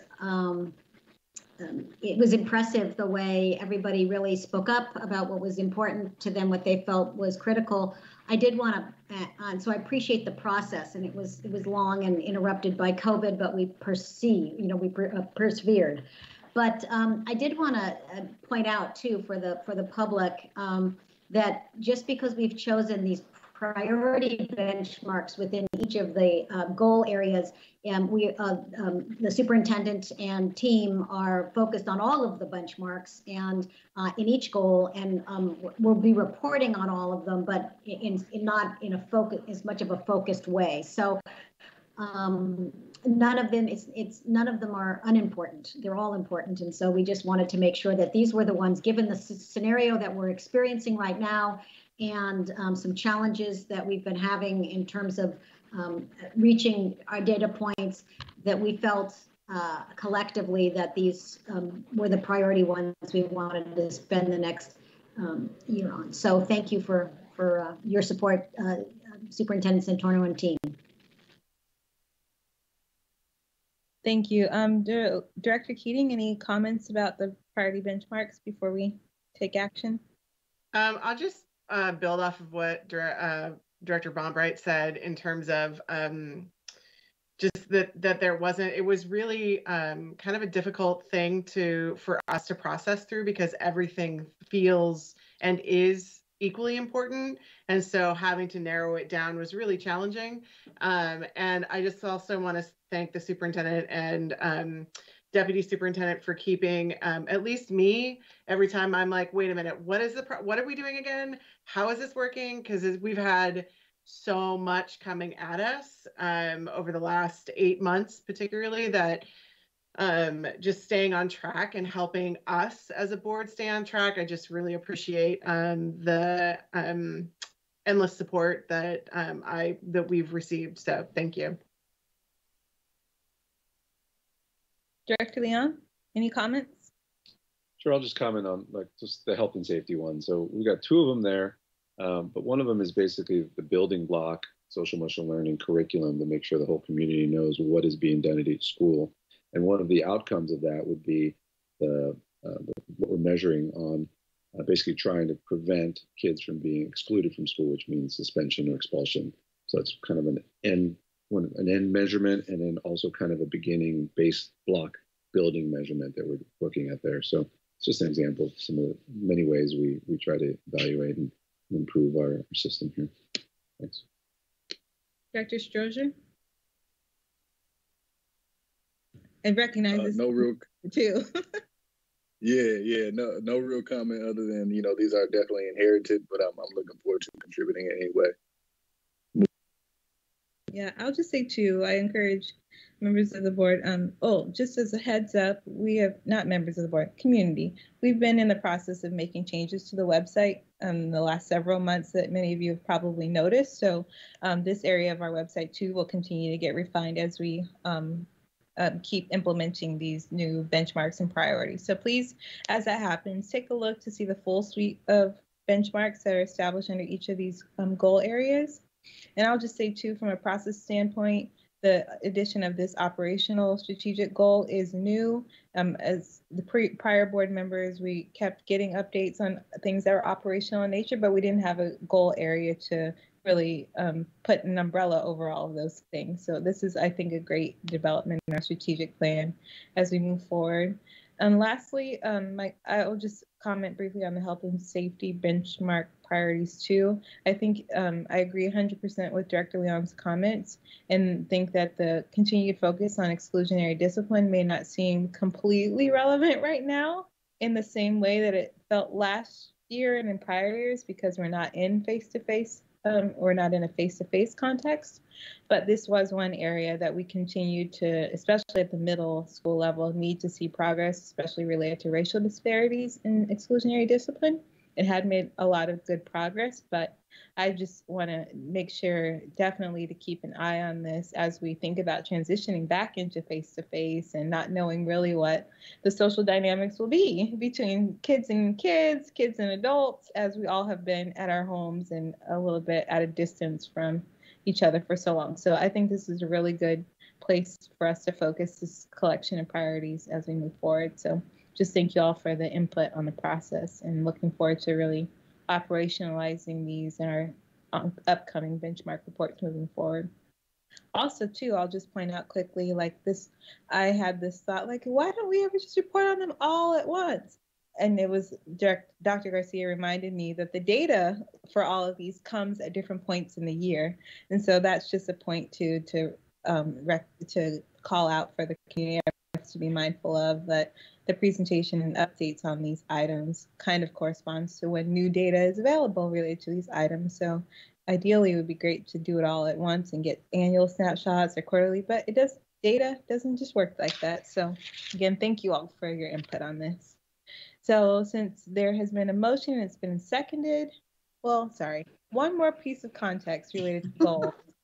I also want to acknowledge that these are the priority benchmarks that we've established related to the board's and the district's 5-year strategic plan.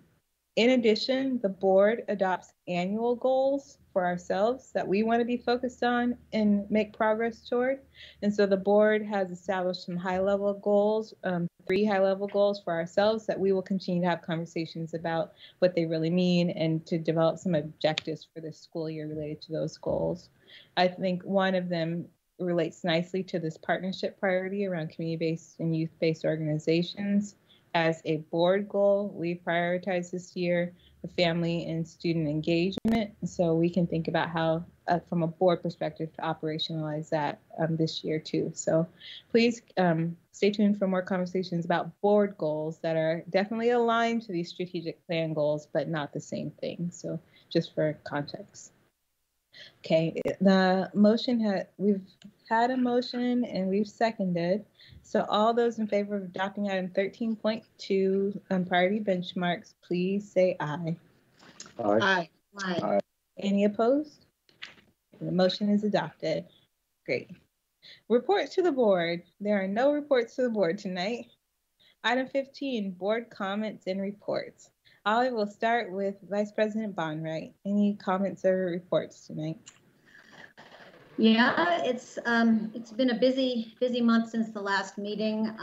Have basically been working hard with JMAC, which is the Joint Municipal Action Committee, which is made up of 6 or 7 agency representation of elected bodies here in Pierce County, City of Tacoma, the County Council, Port of Tacoma, Metro Parks Tacoma, the Tacoma Public Schools, and the Pierce Transit, and the Puyallup Tribe of Indians.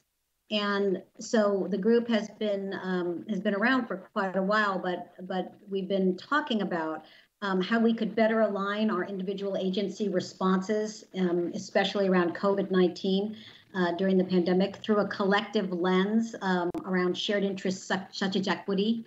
And so we've becoming closer and closer to solidifying a formal process for JMAC to be effectively zeroing in and targeting its collective resources. And so that's taken a good amount of time, which is, I think, going to have positive results for the community. Secondly, and I'm going to let Director Keating talk more about this, but participated in the WASDA weekly webinars that happen around what's going on, especially around the pandemic-generated issues around serving on a board of directors for school districts, and kind of the different policy issues that are coming up, and legislative priorities, and a whole host of other things. And so I think Director Keating's got some items to share from the most recent couple of weeks. And then the last thing that I wanted to talk about actually is one of the things I like the best, which is we, as many of you know, and the public may not know, but every year at the beginning of the school year, we, as board members, were assigned to a cluster of schools. There's 5 clusters. They're focused around the each of the 5 comprehensive high schools and the feeder schools, middle and elementary schools that generally go up to those high schools. Plus, of course, we've got Sammy Soda and IDEA and others that are mingled in among these. And so each one of us generally has 1 or 2 high schools and 2 or 3 middle schools, and then a whole host of like 12 or 13 elementary schools. And so we just changed from the ones we had last school year to the new ones. And so I love to reach out and usually at this time I would be visiting the schools, which of course we can't do, although you can jump in on some classes that are going on, but really it is much harder to connect. Plus, didn't want to add burdens to any of the schools as they're getting ready and getting up to speed on this whole remote learning. But this past week, I did reach out, started my principal outreach, which is what I'm going to be reaching out to all of the principals in my new service delivery area. And so as a liaison to them, and I spent time talking with the principal, Casey Cox from First Creek Middle School. And he is brand new this year to Tacoma Public Schools and has great innovative ideas and has a lot of challenges at First Creek that he's diving into with his team, and I'm very excited about the work I'm hearing that's going on there. I also spoke with Kim Messersmith, who's the principal at Stewart Middle School, and again, lots of great energy and creative progress towards some old, maybe issues and goals that they had, but also some new ones, and it's pretty exciting work.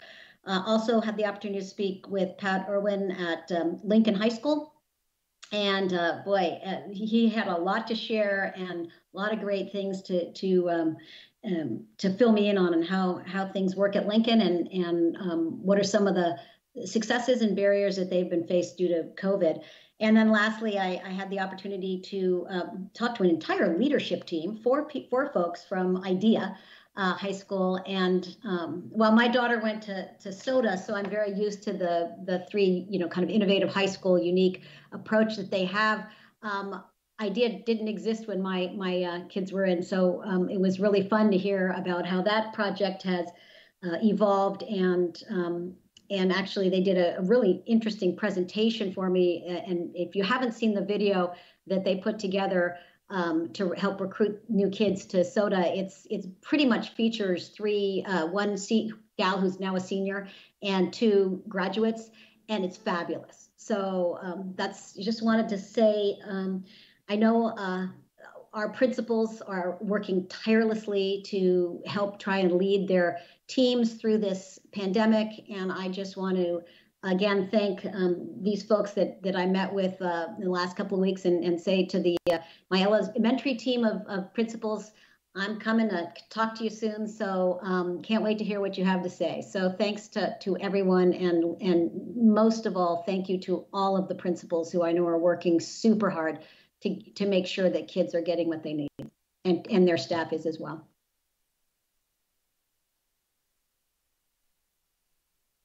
Thank you. Director Keating, any comments or reports tonight? I'll try to keep it short. So in terms of WASDA, OPMA waiver was extended again. And I didn't catch when it was, but I know it's I think it's sometime in December. But I think what is important for the public, and given that the increased rates of cases daily, boards cannot meet, we can't meet in person until we're in phase 3. And so that's a continuation. And then annual conference for WASDA starts next Wednesday. And there's some pretty relevant programming for our board goals and then strategic benchmarks as well. So I'm looking forward to that. And then I've been on the Safe Streets Committee, and that meeting has been canceled a couple different times, but it's rescheduled for this on the 18th. And so I know I serve as a commissioner for the Human Services Commission for the city of Tacoma, and because of OPMA, the commission or no other commissions could meet until there was an update of OPMA that allowed them to. So for commissions, for example, we weren't, our last meeting was in February, and then we just were able to meet a couple weeks ago for the first time. So OPMA has interestingly impacted a lot of other actually important work that happens in our community. And then the other thing that isn't necessarily a committee report, but I wanted to share this with the public because of the record high numbers of cases last Wednesday, which at that time was 214. I tuned into the Tacoma Pierce County Health Board business meeting, which I hadn't done previously, and there was some really interesting information. One thing that I thought was really notable is that the health department is providing food and care packages for households that are isolating. And I thought that was really just helpful information to know, particularly if someone is having to isolate, that they may or may not know that there are resources or a household. And then I don't have a lot of information about it, but Tacoma Pierce County is partnering with my cat came in and just meowed, but is partnering with 4 rural school districts on a testing pilot program. And so for COVID testing, I know when we say testing, I have to remind myself, what kind of testing are we talking about? And so I think that I don't know when that exactly is going to get underway. And then the other thing that was most notable to me in that meeting was that Out of the populations that are testing positive for COVID, youth 20 years and younger are the fastest growing population. And so school-age children are the fastest growing in positive cases, is what Dr. Anthony Chen had said during that meeting. And that out of that population, young males are the ones that are least likely to get tested and have higher rates of positivity. And so they're working on a campaign to help encourage youth to get tested and also help them take the safety precautions that we've all been talking about for months. So I thought that was really notable because, and you know, today's case numbers were 245. So, and we have Thanksgiving coming up and holidays beyond that. So I'm a little anxious about where we're headed in our county and across the state and in the nation. So hopefully families that are out there listening, it seems like the youth in our community are not following safety protocols, and maybe we can all work a little harder to help mentor and guide them to maybe make safer choices. So that's all. Thank you, Director Keating. Your comment about young men just made me picture in my mind driving by Candle Park or driving by Franklin Park. The basketball courts are full with majority young men. So it's a really good push and a good reminder, especially having one in our household. Like they need to, we all need to, but that's a good push. So thank you for sharing. Director Leon, any comments tonight or reports? Report, just echoing. Please try to do your best to stay safe with Thanksgiving coming. It's going to be hard to say to do that, but it's important just probably not to get together or get together outside if you can wear some warm clothes if you have to at a safe distance, but probably a year to take off. And the hospital is more and more full right now, so there's not very many beds left in the hospital where I work. So we need to. We're making arrangements to make extra space in places we normally don't use. So it's getting full, it's getting serious. Thank you. Director Strozier? Any thoughts or reflections tonight either? It doesn't have to be specifically a report from the committee because we haven't finalized your assignments, but any just thoughts?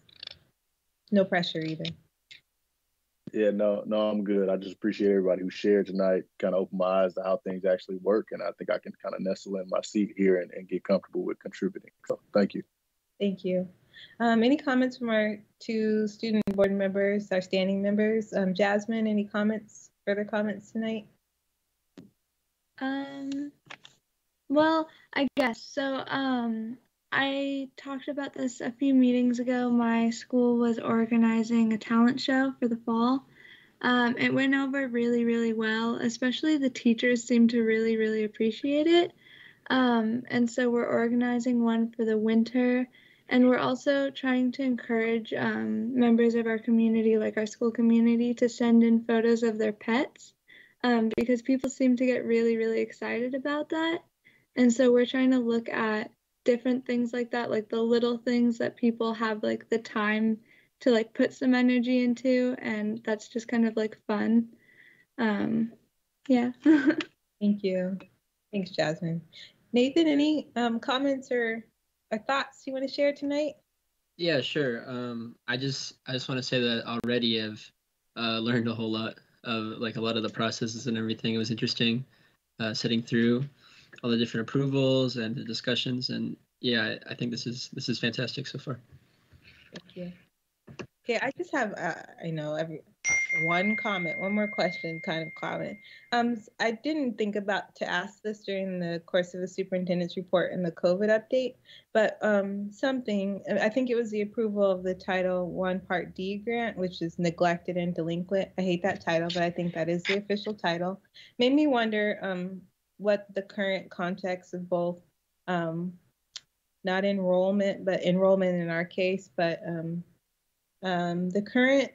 I'm wondering now about the current status of Raymond Hall and the education programs offered at Raymond Hall or other places where youth are incarcerated, and how our move to online learning, remote learning has played out in that context. I don't need an answer tonight, don't need it now, but just one element of our programming we haven't really talked much about, so it'd be really helpful to get just some update in a Friday report or in some format about our programs there. So just wanted to say that now.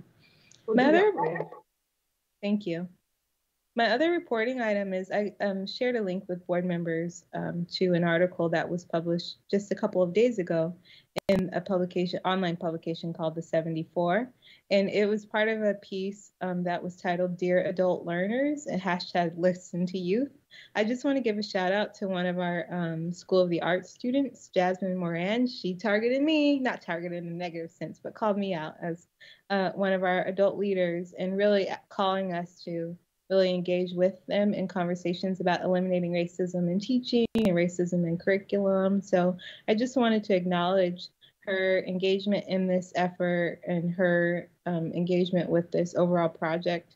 That's a project of, I think, an organization called America's Promise Alliance. So I plan on following up with Jasmine and connecting with her about her piece here, but I just wanted to call attention to this national effort that some of our local students, Jasmine at School of the Arts, are engaged in related to, again, using your voice. So again, want to thank Jasmine and Nathan, Indigo, and Caitlin all for being here tonight.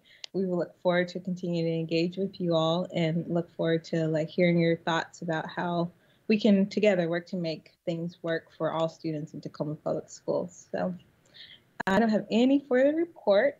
So with that, we will move on to item number 16, announcement for board meetings. On Thursday, November 19th, the board will meet for a study session at 6 p.m. Thursday, December 10th, we will meet for our regular business meeting at 6 p.m. Thursday, January 14th, 6 p.m. for our regular business meeting. Thursday, January 21st, we'll meet for a study session. And then Thursday, January 28th, we will meet at 6 p.m. for our regular business meeting. Again, members of the public who are still hanging with us, who want to contribute public comment in future, please check the agenda for instructions on how to do that.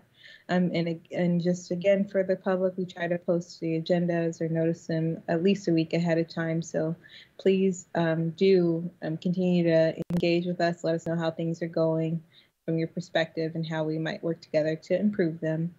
So with that, if there are no further comments, we will move to item 17 and I will adjourn us. Good night, everyone.